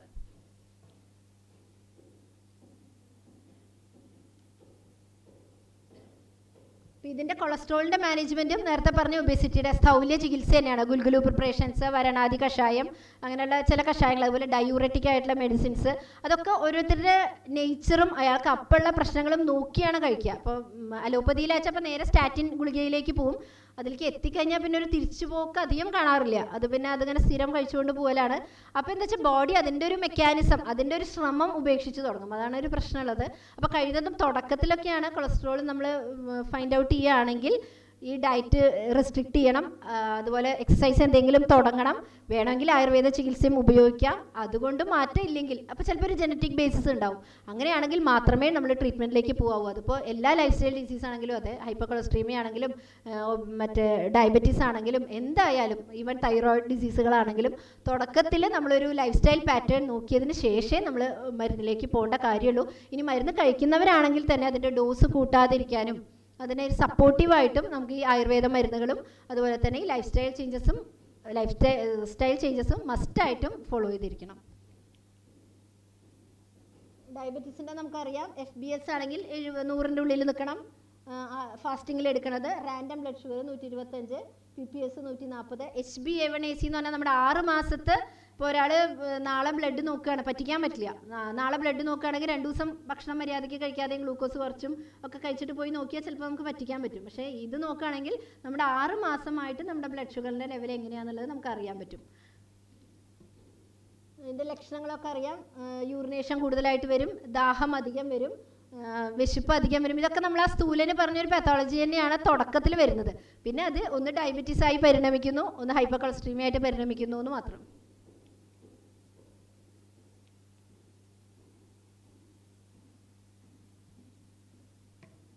മോഡേണിൽ മെഡിസിൻ അതന്നെ, ഒന്നെങ്കിൽ ഇൻസുലിൻ കുത്തിവെക്കണത് അല്ലെങ്കിൽ മെറ്റ്ഫോമിൻ പോലെയുള്ള അസുഖങ്ങളാണ്. ആയുർവേദത്തിൽ ഡയറ്റ് പറയുന്നുണ്ട്, എക്സസൈസ്. ഈ ഡയബറ്റീസ് മെലിറ്റസ് അല്ലെങ്കിൽ പ്രമേഹത്തിന് യാപ്യ രോഗം എന്നാണ് പറയണത്. യാപ്യം എന്ന് പറഞ്ഞാൽ മാനേജ് ചെയ്ത് കൊണ്ടുപോകാൻ പറ്റുന്നത്, കംപ്ലീറ്റ് ചികിത്സിച്ച് മാറ്റാൻ പറയുന്നില്ല. അതായത് നമ്മളിപ്പോൾ ഒരു വീണ് പോകാറായ വീടിനെ നമ്മളൊരു തൂണൊക്കെ കൊടുത്ത് എങ്ങനെ നിലനിർത്തി കൊണ്ടുപോകുന്നുവോ അതുപോലെ പഥ്യങ്ങളെ കൊണ്ട് നിലനിർത്തി കൊണ്ടുപോകുന്ന അസുഖമായിട്ടാണ് ആയുർവേദത്തിനെ പറയുന്നത്. അപ്പോൾ കൂടുതൽ ഡാമേജ് ഉണ്ടാക്കാതിരിക്കാൻ പറ്റും. ഈ ഡയബറ്റീസിൻ്റെ ഒരു പ്രശ്നം അതാണ്, കുറച്ച് ദിവസം ഷുഗർ ലെവൽ കൂടി നിന്നാൽ അത് പതുക്കെ നമ്മൾ അറിയാതെ തന്നെ നമ്മളെ കണ്ണിനെ ബാധിക്കും, കിഡ്നിയെ ബാധിക്കും, നെർവ്സിനെ ബാധിക്കും, തരിപ്പ് ചുട്ടുനീറ്റൊക്കെ അങ്ങനെ മെല്ലെ തുടങ്ങും. അതൊക്കെ ചികിത്സിക്കാൻ ഭയങ്കര ബുദ്ധിമുട്ടുമാണ്. അപ്പോൾ നമ്മളൊപ്പം ആയുർവേദ മരുന്നും കൂടി കഴിക്കുകയാണെങ്കിൽ, തുടക്കത്തിലാണെങ്കിൽ പലരുടെയും മരുന്ന് കഴിക്കാതെ നമുക്ക് മാറ്റാൻ സാധിച്ചിട്ടുണ്ട്. അല്ല, മരുന്ന് കഴിക്കുന്ന ആൾക്കാർ തന്നെ കുറച്ച് ആയുർവേദ മെഡിസിനും കൂടി അവരുടെ അപ്പത്തെ പ്രശ്നങ്ങൾക്കനുസരിച്ചാണ് നമ്മൾ കൊടുക്കുകയാണെങ്കിൽ ആ ഡാമേജുകളൊക്കെ ഒരുപാട് നമുക്ക് കുറയ്ക്കാൻ സാധിക്കും. മരുന്നിൻ്റെ ഡോസ് കൂട്ടാതെ കൊണ്ടുപോകാനും സാധിക്കും. ഒരുപാട് മെഡിസിൻസ് ഉണ്ട്, പ്രമേഹ ഔഷധിയുണ്ട്, ഇതിൻ്റെ നിശാകഥകാരി കഷായമുണ്ട്. പക്ഷെ ആളുടെ കണ്ടീഷൻ നോക്കിയിട്ട് നമുക്ക് ചിരുലുവാതി, വരണാദി അങ്ങനെ കണ്ടീഷൻ നോക്കിയിട്ടും ആളുടെ അപ്പത്തെ അവസ്ഥ നോക്കിയിട്ടും നമുക്ക് മെഡിസിൻസ് കൊടുക്കാവുന്നതാണ്. ഡയറ്റിൽ പ്രധാനമായിട്ട് ഇതാണ്, അത് ഈ ഗ്ലൈസീമിക് ഇൻഡെക്സ്, അതായത് ഗ്ലൂക്കോസിനെ കൂട്ടുന്ന തരത്തിലുള്ള ഭക്ഷണങ്ങൾ ഒഴിവാക്കുക തന്നെയാണ്. വെജിറ്റബിൾസ് ഒരു നേരെയെങ്കിലും, രാത്രിയത്തെ ഭക്ഷണം ഏർലി ഡിന്നർ ആക്കുക. അത് ഈ പറഞ്ഞ എല്ലാത്തിനും ആവശ്യമാണ്. ഒരു 40 ഏജ് കഴിഞ്ഞാൽ നമ്മൾ അതിലേക്ക് ആ ശീലത്തിലേക്ക് നിർബന്ധമായിട്ടും പോകണം തന്നെയാണ് എനിക്ക് പറയാനുള്ളത്. ഏർലി ഡിന്നർ ആക്കുക, ഡിന്നർ വളരെ അളവ് കുറയ്ക്കുക. അത് കഴിയുന്നത്ര ഒരു ചപ്പാത്തിയോ അങ്ങനെ എന്തെങ്കിലും കഴിച്ചിട്ട് ബാക്കി പച്ചക്കറികളോ എന്തെങ്കിലുമൊക്കെ ചെറുപയർ മുളപ്പിച്ചതും ലീഫി വെജിറ്റബിൾസ് കഴിക്കാം. അപ്പോൾ നേരത്തെ പറഞ്ഞ പോലെ ഫ്രഷ് ആയിട്ട് കഴിക്കാൻ നോക്കണം. അതുപോലെ വെള്ളം തിളപ്പിക്കാൻ നമുക്ക് കുറേ കാര്യങ്ങൾ ഉപയോഗിക്കാം. പലരും നമുക്ക് പാരമ്പര്യമായിട്ട് കുറേ കാര്യങ്ങൾ, ചിലർ ചിരട്ടയിട്ട് തിളപ്പിച്ച വെള്ളം കുടിക്കണം കാണാറുണ്ട്. പക്ഷേ നമ്മുടെ ഷുഗർ ലെവൽ കുറയ്ക്കാനുള്ള ഇങ്ങനത്തെ കാര്യങ്ങൾ മാറി മാറി ഉപയോഗിക്കുകയായിരിക്കും നല്ലത്. പേരയുടെ ഇല നല്ലതാണ്, കൂവളത്തിൻ്റെ ഇല നല്ലതാണ്, തൊട്ടാവാടിയുടെ ഇല ഇട്ട് തിളപ്പിച്ച വെള്ളം നല്ലതാണ്. ഇങ്ങനെ കുറേ കാര്യങ്ങളുണ്ട്, പാരമ്പര്യമായിട്ടും കുറേ അറിവുകളുണ്ട്. അതൊക്കെ ഒരു സപ്ലിമെൻ്ററി ആണ്. അത് കഴിക്കുമ്പോൾ കുറയണു അത്രയേ ഉള്ളൂ. നമ്മൾ ഷുഗറിനെ ഡയബറ്റീസിനെ മാറ്റുന്നൊന്നുമല്ല. എങ്കിലും നമ്മുടെ ഡോസ് കുറയ്ക്കാൻ തക്കോണം നമുക്ക് ഇതൊക്കെ ട്രൈ ചെയ്യാവുന്നതാണ്. അതുപോലെ ബാക്ക് പെയിൻ, സെർവൈക്കൽ പെയിൻ, ഇതും ലൈഫ് സ്റ്റൈൽ ഡിസീസുകൾ തന്നെയാണ്. തെറ്റായിട്ടുള്ള നമ്മുടെ ജോലിയിലുള്ള നമ്മുടെ പൊസിഷൻസ്, കമ്പ്യൂട്ടർ കുറേ നേരം നോക്കി നിൽക്കുന്നവർക്ക് എന്തായാലും കഴുത്ത് വേദന ഉണ്ടാവും. അതുപോലെ വെയിറ്റ് ലിഫ്റ്റിങ്, തലയിൽ വെയിറ്റ് വെക്കുന്നവർക്ക് ഒക്കെ വരുന്നുണ്ട്. ഇവിടെ അവർ കൊടുക്കുന്ന പെയിൻ കില്ലേഴ്സും അത് കഴിഞ്ഞാൽ കാൽസ്യം സപ്ലിമെൻറ്റേഷനും ഒക്കെയാണ് കൊടുക്കുക. കാരണം അതിന് പെർമനൻ്റ് ആയിട്ടൊന്നും ചെയ്യാനില്ല. അപ്പോൾ നമ്മളതുപോലെ എന്താ ചെയ്യണമെന്ന് വെച്ചാൽ ആയുർവേദത്തിൽ ആ സമയത്ത് അവിടെയുള്ള നീർക്കെട്ടും ഇൻഫ്ലമേഷനും ഒക്കെ കുറയ്ക്കാനുള്ള മരുന്ന് കൊടുക്കും. അത് കഴിഞ്ഞ് എക്സസൈസ് പറയണം. അത് കഴിഞ്ഞ് കഴുത്തിനും അതുപോലെ ബാക്കിനും സ്ട്രെങ്തനിങ് ആയിട്ടുള്ള മരുന്നുണ്ട്, ധാന്വന്തരം പോലെയുള്ള കഷായങ്ങളുണ്ട്. തൈലങ്ങൾ തേക്കണം. തൈലത്തിൻ്റെയൊക്കെ അവിടെയാണ് അതിൻ്റെ ഇമ്പോർട്ടൻസ് വരുന്നത്. ആൾക്കാർക്ക് കഴുത്തുവേദനയും ബാക്ക് പെയിനും വന്നു കഴിഞ്ഞാൽ ഉടനടി തൈലം കൊടുത്തില്ലെങ്കിൽ ഡോക്ടർ പൊട്ട ഡോക്ടറായി. പക്ഷേ അതിനൊരു സ്റ്റേജ് വൈസ് ആണ് നമ്മളതിനെ മാനേജ് ചെയ്യേണ്ടത്. ആദ്യം അതിൻ്റെ നീർക്കെട്ട് മാറ്റണം, പിന്നെ തൈലം കൊണ്ടും മരുന്ന് കൊണ്ടും ഒക്കെ അത് സ്ട്രെങ്തൻ ചെയ്യണം. ചിലവർക്ക് പഞ്ചകർമ്മ ട്രീറ്റ്മെൻറ്റ് തന്നെ വേണ്ടി വരും. അതായത് കിടത്തി അവിടെ തൈലം നിർത്തൽ, കിഴി, ഉഴിച്ചിൽ എന്ന രീതിയിൽ പോകണം. പക്ഷെ പലപ്പോഴും അത് ശരിയാവാത്ത എന്താ വെച്ചാൽ ആ സ്റ്റേജ് കറക്റ്റ് ആയിരിക്കണം. ഫസ്റ്റ് സ്റ്റേജിൽ തന്നെ നമ്മൾ കൊണ്ട് കുറേ എണ്ണ അവിടെ കൊണ്ട് ഒഴിച്ചിട്ട് കാര്യമില്ല. കൃത്യമായിട്ട് ഉള്ളിലേക്ക് മരുന്ന് കൊടുത്തിട്ട് അത് വളരെയധികം ഒബ്സേർവ് ചെയ്തിട്ട് ഓരോ സ്റ്റേജ് ആയിട്ട് ചെയ്യണം. അപ്പോൾ ആദ്യം നീർക്കെട്ട് ഒഴിവാക്കണം, പിന്നെ സ്ട്രെങ്തനിങ് ആയിട്ടുള്ള കാര്യങ്ങൾ ചെയ്യണം, എക്സസൈസ് ചെയ്യണം, വരാതിരിക്കാനുള്ള മരുന്നുകളുണ്ട്. നമുക്ക് നസ്യ നല്ലതാണ് കഴുത്തുവേദനയ്ക്കൊക്കെ. പക്ഷേ തുടക്കത്തിൽ തന്നെ കഴുത്തുവേദന വരുമ്പോൾ ഒരാൾ മൂക്കിലെടുത്ത് എണ്ണ ഒഴിച്ചിട്ട് കാര്യമില്ല. അപ്പോൾ ആ സ്റ്റേജ് വൈസ് നമുക്ക് അതിൽ മാനേജ്മെൻറ്റ് ഉണ്ട്. കുറച്ച് ചിലപ്പോൾ IP വേണ്ടി വരുന്ന മാത്രം പഞ്ചകർമ്മ ചികിത്സയൊക്കെ ചെയ്യാൻ വേണ്ടി. പിന്നെ യോഗ അതുകൊണ്ട് ആസ്മ, അലർജി, അതിപ്പോൾ എൻവയോൺമെൻറ്റൽ ഫാക്ടേഴ്സും കൂടി ഉണ്ട്. ഡിഫിക്കൽട്ടി ഇൻ ബ്രീത്തിങ് ആണ് വരുന്നത്. അലർജി കൊണ്ട് തന്നെയാണ് വരുന്നത്. സ്പാസം വരും, നമ്മുടെ എയർ വേസിനൊക്കെ ഒരു സ്പാസം വരും, ശ്വാസ തടസ്സം വരും, ഷോർട്ട്നെസ് ഓഫ് ബ്രെത്ത് വരും. ഇന്നിപ്പോൾ ഡൽഹിയിലൊക്കെ ഉണ്ടായിക്കൊണ്ടിരിക്കുന്ന കുട്ടികളിൽ 5-ൽ ഒരാൾക്ക് തന്നെ ഡിഫക്റ്റീവായിട്ടുള്ള ലങ്സ് ഫങ്ഷനിങ്ങാണ് വരുന്നതെന്നാണ് പറയുന്നത്. അപ്പോൾ എൻവയോൺമെൻറ്റ് ഫാക്ടേഴ്സ് പ്രൊമോട്ട് ചെയ്യുന്നുണ്ട്. അപ്പോൾ ഇതൊന്നും നമുക്ക് പലതും ഒഴിവാക്കാൻ പറ്റാത്തതാണ്. അപ്പോൾ നമ്മുടെ ശരീരത്തിൻ്റെ സ്ട്രെങ്തനിങ്, നമ്മൾ ഒരു നല്ല ലൈഫ് സ്റ്റൈലിലേക്ക് മാറുക, ഇങ്ങനെയൊക്കെയാണെങ്കിൽ നമുക്കിത് വഷളാവാതെ കൊണ്ടു നടക്കാൻ പറ്റും. ഈ ആസ്മയതെ നമ്മുടെ ആയുർവേദത്തിൽ യാപ്യ രോഗമായിട്ട്, അതായത് മെയിൻറ്റെയിൻ ചെയ്ത് കൊണ്ടുപോകേണ്ട രോഗമായിട്ട് തന്നെയാണ് പറയണത്. പക്ഷേ നമുക്ക് കൃത്യമായിട്ട് നമ്മൾ പറഞ്ഞ പോലെ മരുന്ന് കഴിക്കുന്ന ആൾക്കാരാണെങ്കിൽ ആ അലർജി ആസ്മ ഉണ്ടെങ്കിൽ അപ്പോഴത്തെ കണ്ടീഷൻ ആദ്യം ശരിയാക്കണം. പിന്നെ ശരീരത്തിൻ്റെ അലർജിക് നേച്ചർ മാറ്റി ഇമ്മ്യൂണോ മോഡുലേറ്ററി ആയിട്ടുള്ള മരുന്നുകൾ കൊടുക്കണം. കുറച്ച് നമുക്കൊരു 5-6 മാസത്തെ ട്രീറ്റ്മെൻറ്റ് വേണ്ടി വരും. ചിലപ്പോൾ മാസത്തിൽ ഒരിക്കലൊന്ന് വയറിളക്കേണ്ടി വരും. അതൊരു ഡീടോക്സിഫിക്കേഷനാണ്. അലർജിയുടെ ശക്തി കുറയും. അപ്പോൾ അതുപോലെ കുറച്ച് 6 മാസമൊക്കെ കൂടുമ്പോൾ ചിലപ്പോൾ ഒന്ന് ചില ആൾക്കാരിൽ ശക്തിയുള്ള ആൾക്കാരാണെങ്കിൽ ഒന്ന് വമനം ചെയ്യണം. ഇങ്ങനെയൊക്കെ രീതിയിൽ നമുക്ക് ആസ്മയെ ശരിക്കും കൺട്രോൾ ചെയ്യാൻ പറ്റും. പക്ഷേ അവിടെ പഥ്യം മസ്റ്റാണ് എന്നുള്ളതാണ് പലരും ആയുർവേദത്തിലേക്ക് വരാനും മടിക്കുന്നത്. നമ്മൾ നേരിട്ട് എസ്താലിൻ അല്ലെങ്കിൽ എസ്താലിനൊക്കെ കൊടുക്കുമ്പോൾ സാൽബുട്ടമോളൊക്കെ കൊടുക്കുമ്പോൾ നേരെ ഇതങ്ങോട്ട് വികസിക്കാനുള്ളത് കൊടുക്കണം. നമുക്ക് പെട്ടെന്ന് ആശ്വാസം വരും ഇൻഹേലറൊക്കെ ആണെങ്കിൽ. പക്ഷേ അത് എത്ര കാലം നമുക്ക് അങ്ങനെ അതിനെക്കൊണ്ട് ചെയ്യിപ്പിക്കാൻ പറ്റും? ഭാവിയിൽ ഇതൊക്കെ നമ്മുടെ ഒബ്സ്ട്രക്റ്റീവ് പൾമിനറി ഡിസോർഡേഴ്സ് എന്ന് പറഞ്ഞ ഒരു കാറ്റഗറിയിലേക്ക് വരും. എന്നും ചുമച്ചും ശ്വാസം മുട്ടുമായിട്ട് വരുന്ന കുറേ രോഗികളുണ്ട്, ഒന്നും ചെയ്യാനില്ലാത്ത. അപ്പോൾ പ്രോപ്പറായിട്ട് അതിനെ മാനേജ് ചെയ്തില്ലെങ്കിൽ അത് നമുക്ക് ഭാവിയിൽ കുട്ടികൾക്കൊക്കെ ബുദ്ധിമുട്ടാവും. ഒരുപാട് കുട്ടികൾക്ക് ഇതിൻ്റെ റേറ്റ് കൂടി വരികയാണ്, ആസ്മ അലർജിയുടെയൊക്കെ. അവിടെയും നമ്മുടെ ഈ ഭക്ഷണശീലങ്ങൾ ശ്രദ്ധിക്കേണ്ടതുണ്ട്. അത് വരാതിരിക്കാനും വന്നു കഴിഞ്ഞാൽ നമുക്ക് അതിൻ്റെ ഗ്യാപ്പ് കൂട്ടാൻ കഴിയും. അതാണ് നമ്മുടെ മരുന്ന് കൊണ്ടും നല്ല ശീലങ്ങളെ കൊണ്ടും. മാസത്തിൽ ഒരു ദിവസം ശ്വാസം മുട്ടൽ വന്ന് സ്കൂളിൽ ആബ്സെൻ്റ് ആവണ കുട്ടിയെ 5-6 മാസത്തിലൊരിക്കലോ അല്ലെങ്കിൽ വരുമ്പോൾ അതിൻ്റെ ശക്തി കുറയ്ക്കാനോ ഒക്കെ ധാരാളം പറ്റും. ഒരു ഏജ് ആയി കഴിഞ്ഞാൽ കുട്ടികൾക്കൊക്കെ ആണെങ്കിൽ അത് തന്നെ അങ്ങോട്ട് മാറിപ്പോവും ചെയ്യും. ഒരു ഡാമേജ് ഉണ്ടാക്കാതെ കൊണ്ടുപോകാൻ നമുക്ക് സാധിക്കും. അപ്പോൾ ഞാൻ ഇതിനെക്കുറിച്ചൊന്നും അധികം പറയുന്നില്ല. ഓരോ രോഗങ്ങളെക്കുറിച്ചും പറയാച്ചാൽ ഓരോ ക്ലാസ് വേണം. ജസ്റ്റ് ഒന്ന് കാണിച്ചു പോകണമെന്ന് മാത്രം.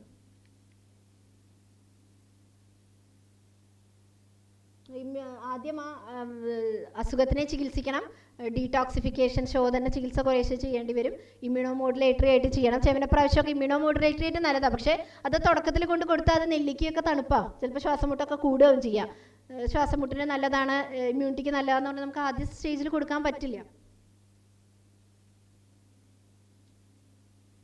അതുപോലെ പ്രോപ്പർ ഡൈജഷൻ കുട്ടികൾക്കൊക്കെയാണ് ആസ്മ, അല്ലെങ്കിൽ വലിയവർക്കാണെങ്കിലും ഇല്ലെന്ന് ശരിക്കും നമ്മൾ ഉറപ്പ് വരുത്തണം. എന്നാലേ നമുക്ക് നമ്മളുടെ ഒരു തിയറി പ്രകാരം വയറിന്നാണ് ആസ്മയുടെ പാത്തോളജി സ്റ്റാർട്ട് ചെയ്യണത്. അപ്പോൾ ഞങ്ങളൊക്കെ ഇടയ്ക്ക് പറയാറുണ്ട്, ഞാൻ പേഷ്യൻസിനോട്, ആസ്മാറ്റിക് ആൾക്കാരാണെങ്കിൽ ആ ഒരു അറ്റാക്ക് വരുന്നതായിട്ട് നമുക്ക് തോന്നുമ്പോൾ തന്നെ കുറച്ച് ഇഞ്ചിനീരും തേനും ഒക്കെ ചേർത്ത് കഴിക്കാൻ പറയാറുണ്ട്. അപ്പോൾ അവിടെ ഹാഫ് ഡൈജസ്റ്റഡ് മെറ്റീരിയൽ കുറേ ഉണ്ടെങ്കിൽ ആ കഫത്തിന് കൂടുതൽ ഉണ്ടാവാനും ശ്വാസം മുട്ടൽ കൂടുതലാവാനുള്ള ചാൻസ് കൂടും. അപ്പോൾ പ്രോപ്പർ ഡൈജഷൻ എൻഷുവർ ചെയ്യണം. നേരത്തെ പറഞ്ഞ വികലമായ ആഹാരശീലങ്ങളിൽ നിന്ന് രക്ഷപ്പെട്ടാൽ മാത്രമേ നമുക്കത് മാനേജ് ചെയ്യാൻ പറ്റുള്ളൂ. അതുപോലെ തന്നെ അൾസറും ഇതുപോലെ ലൈഫ് സ്റ്റൈൽ ഡിസീസുകളാണ്. പ്രത്യേകിച്ച് നമ്മളിങ്ങനെ ഒരുപാട് ഡ്യൂട്ടി എടുക്കേണ്ടി വരുന്നവർക്കൊക്കെ ഉണ്ടാവാൻ സാധ്യത ഉണ്ടോ തോന്നുന്നു. കാരണം കൃത്യസമയത്ത് ഭക്ഷണം കഴിക്കാതിരിക്കുക. അപ്പോൾ എന്താണെന്ന് വെച്ചാൽ ഞാൻ നേരത്തെ പറഞ്ഞു, ഒരു കവറിങ് ഉണ്ട്, മ്യൂക്കോസൽ കവറിങ് ഉണ്ട് നമ്മളെ പ്രൊട്ടക്റ്റ് ചെയ്യണം. കാരണം ഡൈജസ്റ്റീവ് എൻസൈംസ് ഒക്കെ അധികം ആസിഡ് നേച്ചർ ഉള്ളതാണ്. അപ്പോൾ അത് ഭക്ഷണത്തെ ദഹിപ്പിക്കുന്നതിനോടൊപ്പം നമ്മുടെ ശരീരത്തിലെ ഡൈജസ്റ്റീവ് പാത്തിനെയും കൂടി ദഹിപ്പിച്ചാൽ പറ്റില്ല. അപ്പോൾ അതിനൊരു മ്യൂക്കസ് പ്രൊട്ടക്ഷൻ ഉണ്ട്. അതിൻ്റെ ശക്തി കുറയുമ്പോഴാണ് അൾസർ, ഓപ്പൺ സോർ ഉണ്ടാവും. അത് ശരിക്കും ട്രീറ്റ് ചെയ്തില്ല എന്നുണ്ടെങ്കിൽ ഭാവിയിൽ അതൊരു ബ്ലീഡിങ് ആയിട്ട് ചോര ഛർദ്ദിക്കുക, മോഷന് കൂടെ ബ്ലഡ് പോവുക, അതുപോലെ തന്നെ ഈവൻ ഗ്യാസ്ട്രിക് ക്യാൻസർ ആവാനും കൂടിയുള്ള ഒരു പ്രീ കണ്ടീഷനാണ് അൾസർ. അപ്പം അതിനും നമ്മൾ ആ കൃത്യസമയത്ത് ഭക്ഷണം കഴിക്കുക. അതുപോലെ തന്നെ ആ ഭക്ഷണത്തിൽ കുറച്ച് നേരത്തെ നമ്മൾ പറഞ്ഞു പുളിയും എരിയും കൂടുതൽ നിൽക്കാതെ എല്ലാ രസങ്ങളുമുള്ള ഭക്ഷണം. നമ്മുടെ ഒരു കേരള സദ്യ അങ്ങനെയാണ് അല്ലേ, എല്ലാ രസങ്ങളും അടങ്ങുന്ന ഭക്ഷണം, ഒരല്പം മധുരം മുള്ളിക്ക് നിൽക്കുന്ന തരത്തിലാണ് ആയുർവേദം അഡ്വക്കേറ്റ് ചെയ്യണം. അങ്ങനെ ഒരു ഭക്ഷണശീലമാണെങ്കിൽ ഈ പറഞ്ഞ അൾസർ ഒന്നും ഉണ്ടാവില്ല. കൃത്യസമയത്ത് ഭക്ഷണം കഴിക്കലും അത്യാവശ്യമാണ്. അപ്പോൾ അതിൻ്റെ ട്രീറ്റ്മെൻറ്റും ഇങ്ങനെയാണ്. നമ്മൾ അസിഡിറ്റി കൂടുതലായിരിക്കും മിക്കവാറും. അപ്പോൾ ഒരുപാട് ആസിഡും ഈ ഹാഫ് ഡൈജസ്റ്റഡ് ഫുഡും അതൊക്കെ വയറിലുണ്ടെങ്കിൽ ചിലപ്പോൾ ചെറിയ രീതിയിൽ ആളുടെ ശക്തി അനുസരിച്ച് ചെറിയ വിരേചനം, വയറിളക്കലോ ഛർദ്ദിപ്പിക്കലോ എന്തെങ്കിലും ചെയ്യേണ്ടി വരും. അത് കഴിഞ്ഞ് അത് ഹീൽ ചെയ്യാനുള്ള ഇത് കൊടുക്കണം, ആസിഡിറ്റി കുറയ്ക്കാനുള്ള മരുന്നുകൾ കൊടുക്കണം. അത് കഴിഞ്ഞ് കുറച്ച് ഇതുപോലെ മ്യൂക്കസ് സ്ട്രെങ്തനിങ് ആയിട്ടുള്ള ചില ലേഹങ്ങൾ, നെയ്യുകൾ ഒക്കെ ബലം ഉണ്ടാക്കുന്ന തരത്തിൽ കൊടുക്കുക. പിന്നെ അവർ ഡയറ്റ് നോക്കും വേണം. ഈ രീതിയിലാണ് അതിൻ്റെ ട്രീറ്റ്മെൻറ്റ് പ്രോട്ടോക്കോൾ പോകുന്നത്. ഒരു 2 തരം അൾസർ ഉണ്ട്, ഞാൻ അതൊന്നും പറയണില്ല. കാരണം ഗ്യാസ്ട്രിക് അൾസർ, വയറിലാണോ അൾസർ, ഡിയോഡിനം ഇൻറ്റസ്റ്റൈൻ്റെ തുടക്കത്തിലും വരാം. വയറിലാണ് അൾസർ എന്ന് വെച്ചാൽ എങ്ങനെയാണ്, ഭക്ഷണം കഴിച്ചാൽ നമുക്ക് വേദന കൂടും. അങ്ങനെ കാരണം അപ്പോൾ എന്താ ഉണ്ടാവുക എന്ന് വെച്ചാൽ ഭക്ഷണം കഴിക്കൽ നമ്മൾ കുറച്ചുകൊണ്ടിരിക്കും. അപ്പോൾ വെയിറ്റ് ലോസിലേക്കാണ് പോവുക. മറ്റേതെന്താണെന്ന് വെച്ചാൽ ഭക്ഷണം കഴിക്കാതിരിക്കും, വിശക്കുമ്പോഴാണ് വേദന വരിക. അങ്ങനെയുണ്ട്. വേദനയാണ് നമുക്ക് ആദ്യം ഒരു പ്രസൻറ്റിങ് സിംറ്റം ആയിട്ട് വരിക അൾസറിൻ്റെ. ഭക്ഷണം കഴിക്കാൻ വിട്ടുപോയാൽ ഭയങ്കരമായിട്ട് വേദന വരും. അപ്പോൾ അങ്ങനെയുള്ളവർ ഭക്ഷണം കഴിച്ചുകൊണ്ടിരിക്കും. അപ്പോൾ അയാൾക്ക് തടിയാ വരും. അപ്പോൾ 2 തരത്തിലുള്ള അൾസർ രോഗികളെ ശരിക്കും നമുക്ക് കാണാൻ പറ്റും. അത് നമുക്ക് എവിടെ അൾസർ എന്ന് മനസ്സിലാക്കാൻ പറ്റും. എൻഡോസ്കോപ്പി അങ്ങനെയുള്ള രീതിയിൽ കൂടെയൊക്കെയാണ് അതിൻ്റെ ഡയഗ്നോസ്. നമുക്ക് അതിനൊന്നും ആവശ്യമില്ല, ട്രീറ്റ്മെൻറ്റ് കൊണ്ട് തന്നെ നമുക്കത് കുറയ്ക്കാൻ പറ്റും. പക്ഷേ പഥ്യം ഒപ്പം വേണം എന്ന് മാത്രം. അതുകൊണ്ടാണ് അതിനെ ലൈഫ് സ്റ്റൈൽ ഡിസീസ് എന്ന് പറയുന്നത്.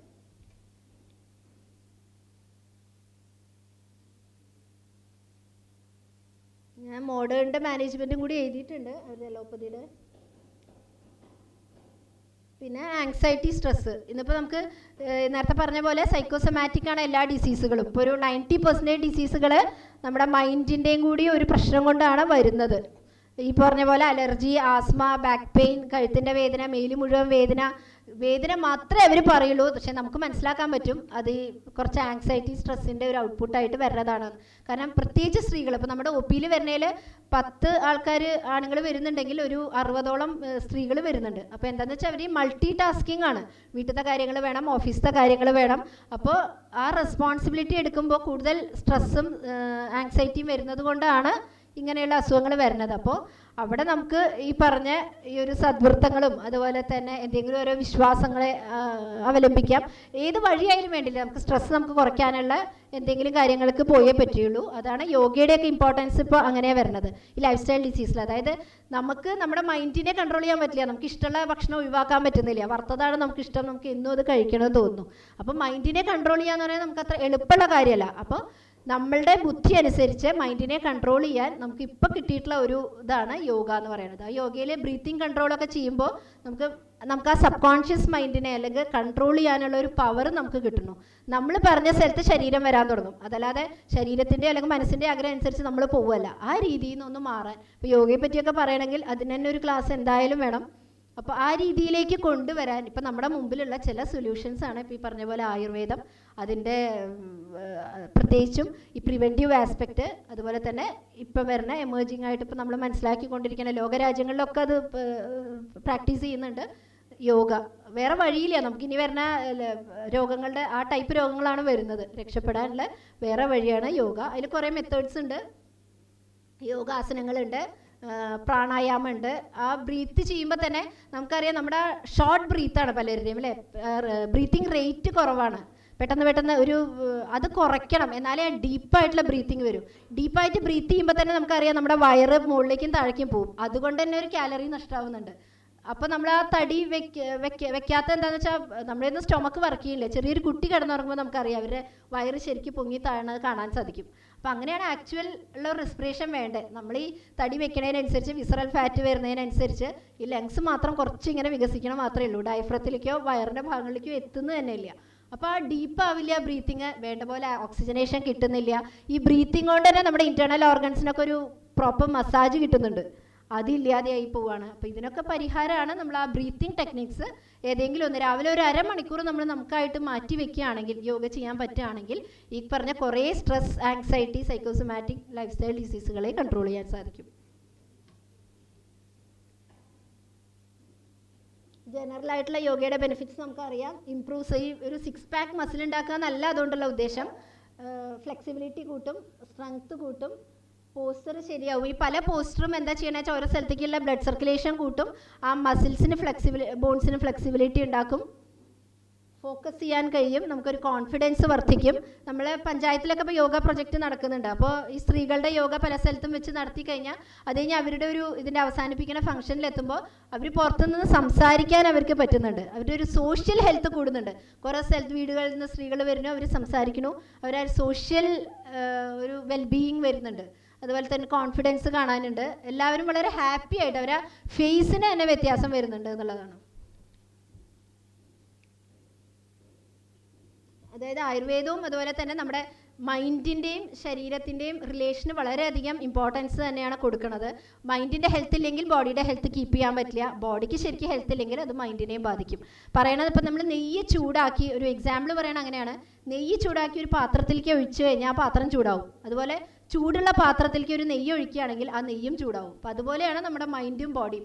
സെപ്പറേറ്റ് കമ്പാർട്ട്മെൻറ്റ്സ് അല്ല, ഒന്നിനുണ്ടാവുന്ന വിഷമങ്ങളും ബുദ്ധിമുട്ടുകളും മറ്റേതിനെ തീർച്ചയായും ബാധിക്കും. അപ്പോൾ ആ മൈൻഡിൻ്റെ ഫാക്ടർ മാറ്റി നിർത്തി നമുക്ക് ചികിത്സിക്കാൻ സാധിക്കില്ല. ഇന്ന് മോഡേൺ ആൾക്കാരെന്താ അത് അറിഞ്ഞും കൊണ്ട് പലപ്പോഴും ബാക്ക് പെയിനും സെർവൈക്കൽ പെയിനും ഒക്കെ അവർ കൊടുക്കണം മരുന്ന് നമ്മൾ എടുത്ത് നോക്കിയാൽ അതിൽ ആങ്സൈറ്റിയുടെ ഒക്കെ മെഡിസിൻ കാണാം. അതൊരു ന്യൂറൽ മെഡിസിനിലേക്ക് പോകണ ഒരിക്കലും നല്ലതല്ല. പക്ഷേ ആ ഫാക്ടറും കൂടി നമ്മൾ കൺസിഡർ ചെയ്യേണ്ടത് അത്യാവശ്യമാണ്. എന്നാലേ ഒരു സമഗ്രമായ ആരോഗ്യം കിട്ടുള്ളൂ. ഇതിലേക്ക് പോകില്ല. മനസ്സിൻ്റെ ഔഷധം എന്ന് പറയുന്നത് ധീ, ധൈര്യം, ആത്മാദി വിജ്ഞാനം എന്നാണ് പറയുന്നത്. ധീ എന്ന് പറയുന്നത് ശരിക്കില്ല നമ്മളെ ഇൻ്റലക്റ്റ്, നമ്മൾ കാര്യങ്ങൾ മനസ്സിലാക്കിയിരിക്കുക. അതിലിപ്പോൾ ഈ ക്ലാസ്സുകൾ സഹായിക്കും. ധൈര്യം എന്ന് പറയുന്നത് വിൽ പവർ, അതിലേക്ക് സ്റ്റിക്ക് ഓൺ ചെയ്യാൻ നമുക്ക്. ഇപ്പോൾ നേരത്തെ പറഞ്ഞ പോലെ ഒരു വിഷ്യസ് സർക്കിൾ ബ്രേക്ക് ചെയ്യണം. അപ്പോൾ ഒബേസിറ്റി വന്നാൽ വിശപ്പ് ഭയങ്കരമായിട്ട് കൂടും. നമ്മുടെ മൈൻഡ് നമ്മളോട് ഭക്ഷണം കഴിക്കാൻ തന്നെയാണ് പറയുക. പക്ഷെ നമ്മളത് അറിഞ്ഞ് അതൊന്ന് ബ്രേക്ക് ചെയ്താലേ ആ സർക്കിൾ ബ്രേക്ക് ചെയ്യാൻ പറ്റും. അപ്പോൾ അതിനുള്ളൊരു വിൽ പവറാണ് ധൈര്യം എന്ന് പറയുന്നത്. ആത്മാദി വിജ്ഞാനം എന്ന് പറഞ്ഞാൽ ഒരു സ്പിരിച്വൽ നോളേജ്, നമ്മുടെ ആത്മാവിൽ വിശ്വസിക്കുന്നുണ്ട്. ആയുർവേദം ആ രീതിയിലാണ് പോണത്. ഏത് റിലീജിയസ് ബിലീഫ് ആയാലും വേണ്ടില്ല, അതിലുള്ള ഒരു വിശ്വാസം തീർച്ചയായും നമുക്ക് മനസ്സിൻ്റെ ഒരു സമാധാനവും സ്ട്രെസ് കുറയ്ക്കാനുമുള്ള ഒരു വഴിയായിട്ട് നമുക്ക് കാണാം. പിന്നെ ആയുർവേദത്തിൽ പ്രശ്നം ഉണ്ടാക്കുന്നത് വേഗരോധം എന്ന് പറയും. അതായത് നമുക്ക് മൂത്രവേഗം, അതുപോലെ സ്റ്റൂള് പാസ് ചെയ്യൽ, അതുപോലെ കണ്ണുനീര്, തുമ്മൽ, ചുമ, അതുപോലെയുള്ള കാര്യങ്ങളെയൊന്നും നമ്മൾ പെട്ടെന്ന് നിർത്താനോ ശക്തിയോട് കൂടി, അതായത് നമുക്ക് സ്റ്റൂള് പോകാനുള്ള അർജ് വരാതെ തന്നെ നമ്മളതിന് ശ്രമിക്കുക ബലമായിട്ട്. ഇതൊക്കെ വളരെയധികം അസുഖങ്ങൾക്ക് കാരണമാകുന്നുണ്ട് പറയുന്നുണ്ട്. നമ്മളന്ന് കിഡ്നി ഡിസീസിൻ്റെയൊക്കെ ഒരു ഇത് എടുത്തു കഴിഞ്ഞപ്പോൾ, ഒരു സർവേ എടുത്തു കഴിഞ്ഞപ്പോൾ നമുക്ക് ആ അതിന് വേഗങ്ങൾ എന്നാണ് പറയുന്നത്, നാച്ചുറൽ ഏജസിന്. ആ വേഗങ്ങളുടെ ഒരു രോധം പല അസുഖങ്ങൾക്കും കാരണമായിട്ട് ആ സർവേയിൽ കാണാൻ പറ്റിയിട്ടുണ്ട്. അപ്പം ഇതിനൊരു ചാപ്റ്ററായിട്ട് തന്നെ പ്രാധാന്യം കൊടുത്ത് തന്നെ പറയുന്നുണ്ട്. നമ്മൾ ഇങ്ങനെയുള്ള വേഗങ്ങളെ നമ്മൾ ഒരിക്കലും നിരോധിക്കാൻ പാടില്ല. അതായത് സമയത്തിന് അലർജി വരുന്ന സമയത്ത് തന്നെ അത് ചെയ്യണം. അപ്പോൾ നമുക്കിപ്പോൾ ഇന്നത്തെ സ്കോപ്പ് എന്നുള്ള സബ്ജക്റ്റ് നമുക്ക് അങ്ങനെ കൺക്ലൂഡ് ചെയ്യാം. അതായത് നമുക്ക് ലൈഫ് സ്റ്റൈൽ ഡിസീസാണ് ഇന്നത്തെ എമേർജിങ് പ്രോബ്ലംസ്, അതുപോലെ തന്നെ സൈക്കോസൊമാറ്റിക് ഡിസീസാണ്. അപ്പോൾ നമുക്കത് ആയുർവേദത്തിൻ്റെ സ്വസ്ഥവൃത്തം അല്ലെങ്കിൽ പ്രിവെൻറ്റീവ് മെഡിസിനിൽ നമുക്കൊരു നമ്മളൊരു ചിട്ടയിലേക്ക് മടങ്ങുക എന്നുള്ളത് മാത്രമേ ഇതിൻ്റെ സൊല്യൂഷൻ ഉള്ളൂ. അതായത് റിതം ഓഫ് ഹ്യൂമൻ ബോഡി അല്ലെങ്കിൽ റിതം ഓഫ് പ്രകൃതി, നമ്മുടെ പ്രകൃതിക്ക് അനുസരിച്ച് നമ്മൾ ചിട്ട മാറ്റുക, അതിലേക്ക് നമ്മൾ തിരിച്ചു വരിക മാത്രമേ നമുക്ക് പറ്റുള്ളൂ. എനിക്കറിയാം ഇന്നത്തെ ലൈഫ് സ്റ്റൈൽ മാറി. ഇപ്പോൾ ആയുർവേദമൊക്കെ പറഞ്ഞിട്ടുള്ളത് അന്നത്തെ ഒരു സാമൂഹ്യ വ്യവസ്ഥിതി അല്ല ഇന്നൊരു ഫാസ്റ്റ് ലൈഫാണ്. നമുക്ക് അതിലേക്ക് മുഴുവൻ അതേപോലെ നമുക്ക് ചെയ്യാൻ പറ്റണമെന്നില്ല. പക്ഷെ നമുക്ക് അറിയാം ഇതാണ് ശരി എന്ന് അറിഞ്ഞു കഴിഞ്ഞാൽ നമുക്ക് അതിലേക്ക് പോകാനുള്ള ഒരു ശ്രമം തുടങ്ങാൻ സാധിക്കും. ഇപ്പം എനിക്കറിയാം നിങ്ങൾക്കൊക്കെ ഡ്യൂട്ടി അവിടെ ഇവിടെ ഉണ്ടാവും. ഇപ്പോൾ നമുക്ക് പോണ സ്ഥലത്ത് ഇപ്പോൾ ഒന്നും കിട്ടിയില്ല, സാൻഡ്വിച്ചേ കിട്ടിയിട്ടുള്ളൂ, നമുക്കറിയാം മൈദയാണ് എന്നുള്ള കാര്യം. പക്ഷെ നമുക്ക് കഴിക്കാതെ പറ്റില്ല. എന്നാലും അതൊരു തെറ്റാണെന്ന് മനസ്സിലാക്കി കഴിഞ്ഞാൽ നമുക്ക് മെല്ലെ പതിയെ നമുക്ക് ഈ ശീലങ്ങളിലേക്ക് വരാം. ഒരു 40 ഇയേഴ്സ്, നേരത്തെ പറഞ്ഞ പോലെ 30 ഇയേഴ്സിന് ശേഷം ഇപ്പോൾ ലൈഫ് സ്റ്റൈൽ ഡിസീസുകൾ വന്നുകൊണ്ടിരിക്കുകയാണ്. അപ്പോൾ let us come back to nature. അത് നേച്ചറിന് വിട്ടുകൊണ്ട് നമുക്കൊരു എക്സിസ്റ്റൻസ് ഇല്ല. നമുക്ക് ആ ജീവിതത്തിൻ്റെ താളത്തിലേക്ക് തന്നെ തിരിച്ചു വരാം എന്ന് പറഞ്ഞുകൊണ്ട് ഞാൻ നിർത്തുകയാണ്. കുറച്ചെങ്കിലും ഇതിന്ന് എന്തെങ്കിലും ഒരു ഉപകാരം എല്ലാവർക്കും ഉണ്ടാവുമെന്ന് പ്രതീക്ഷിക്കുന്നു. Thank you.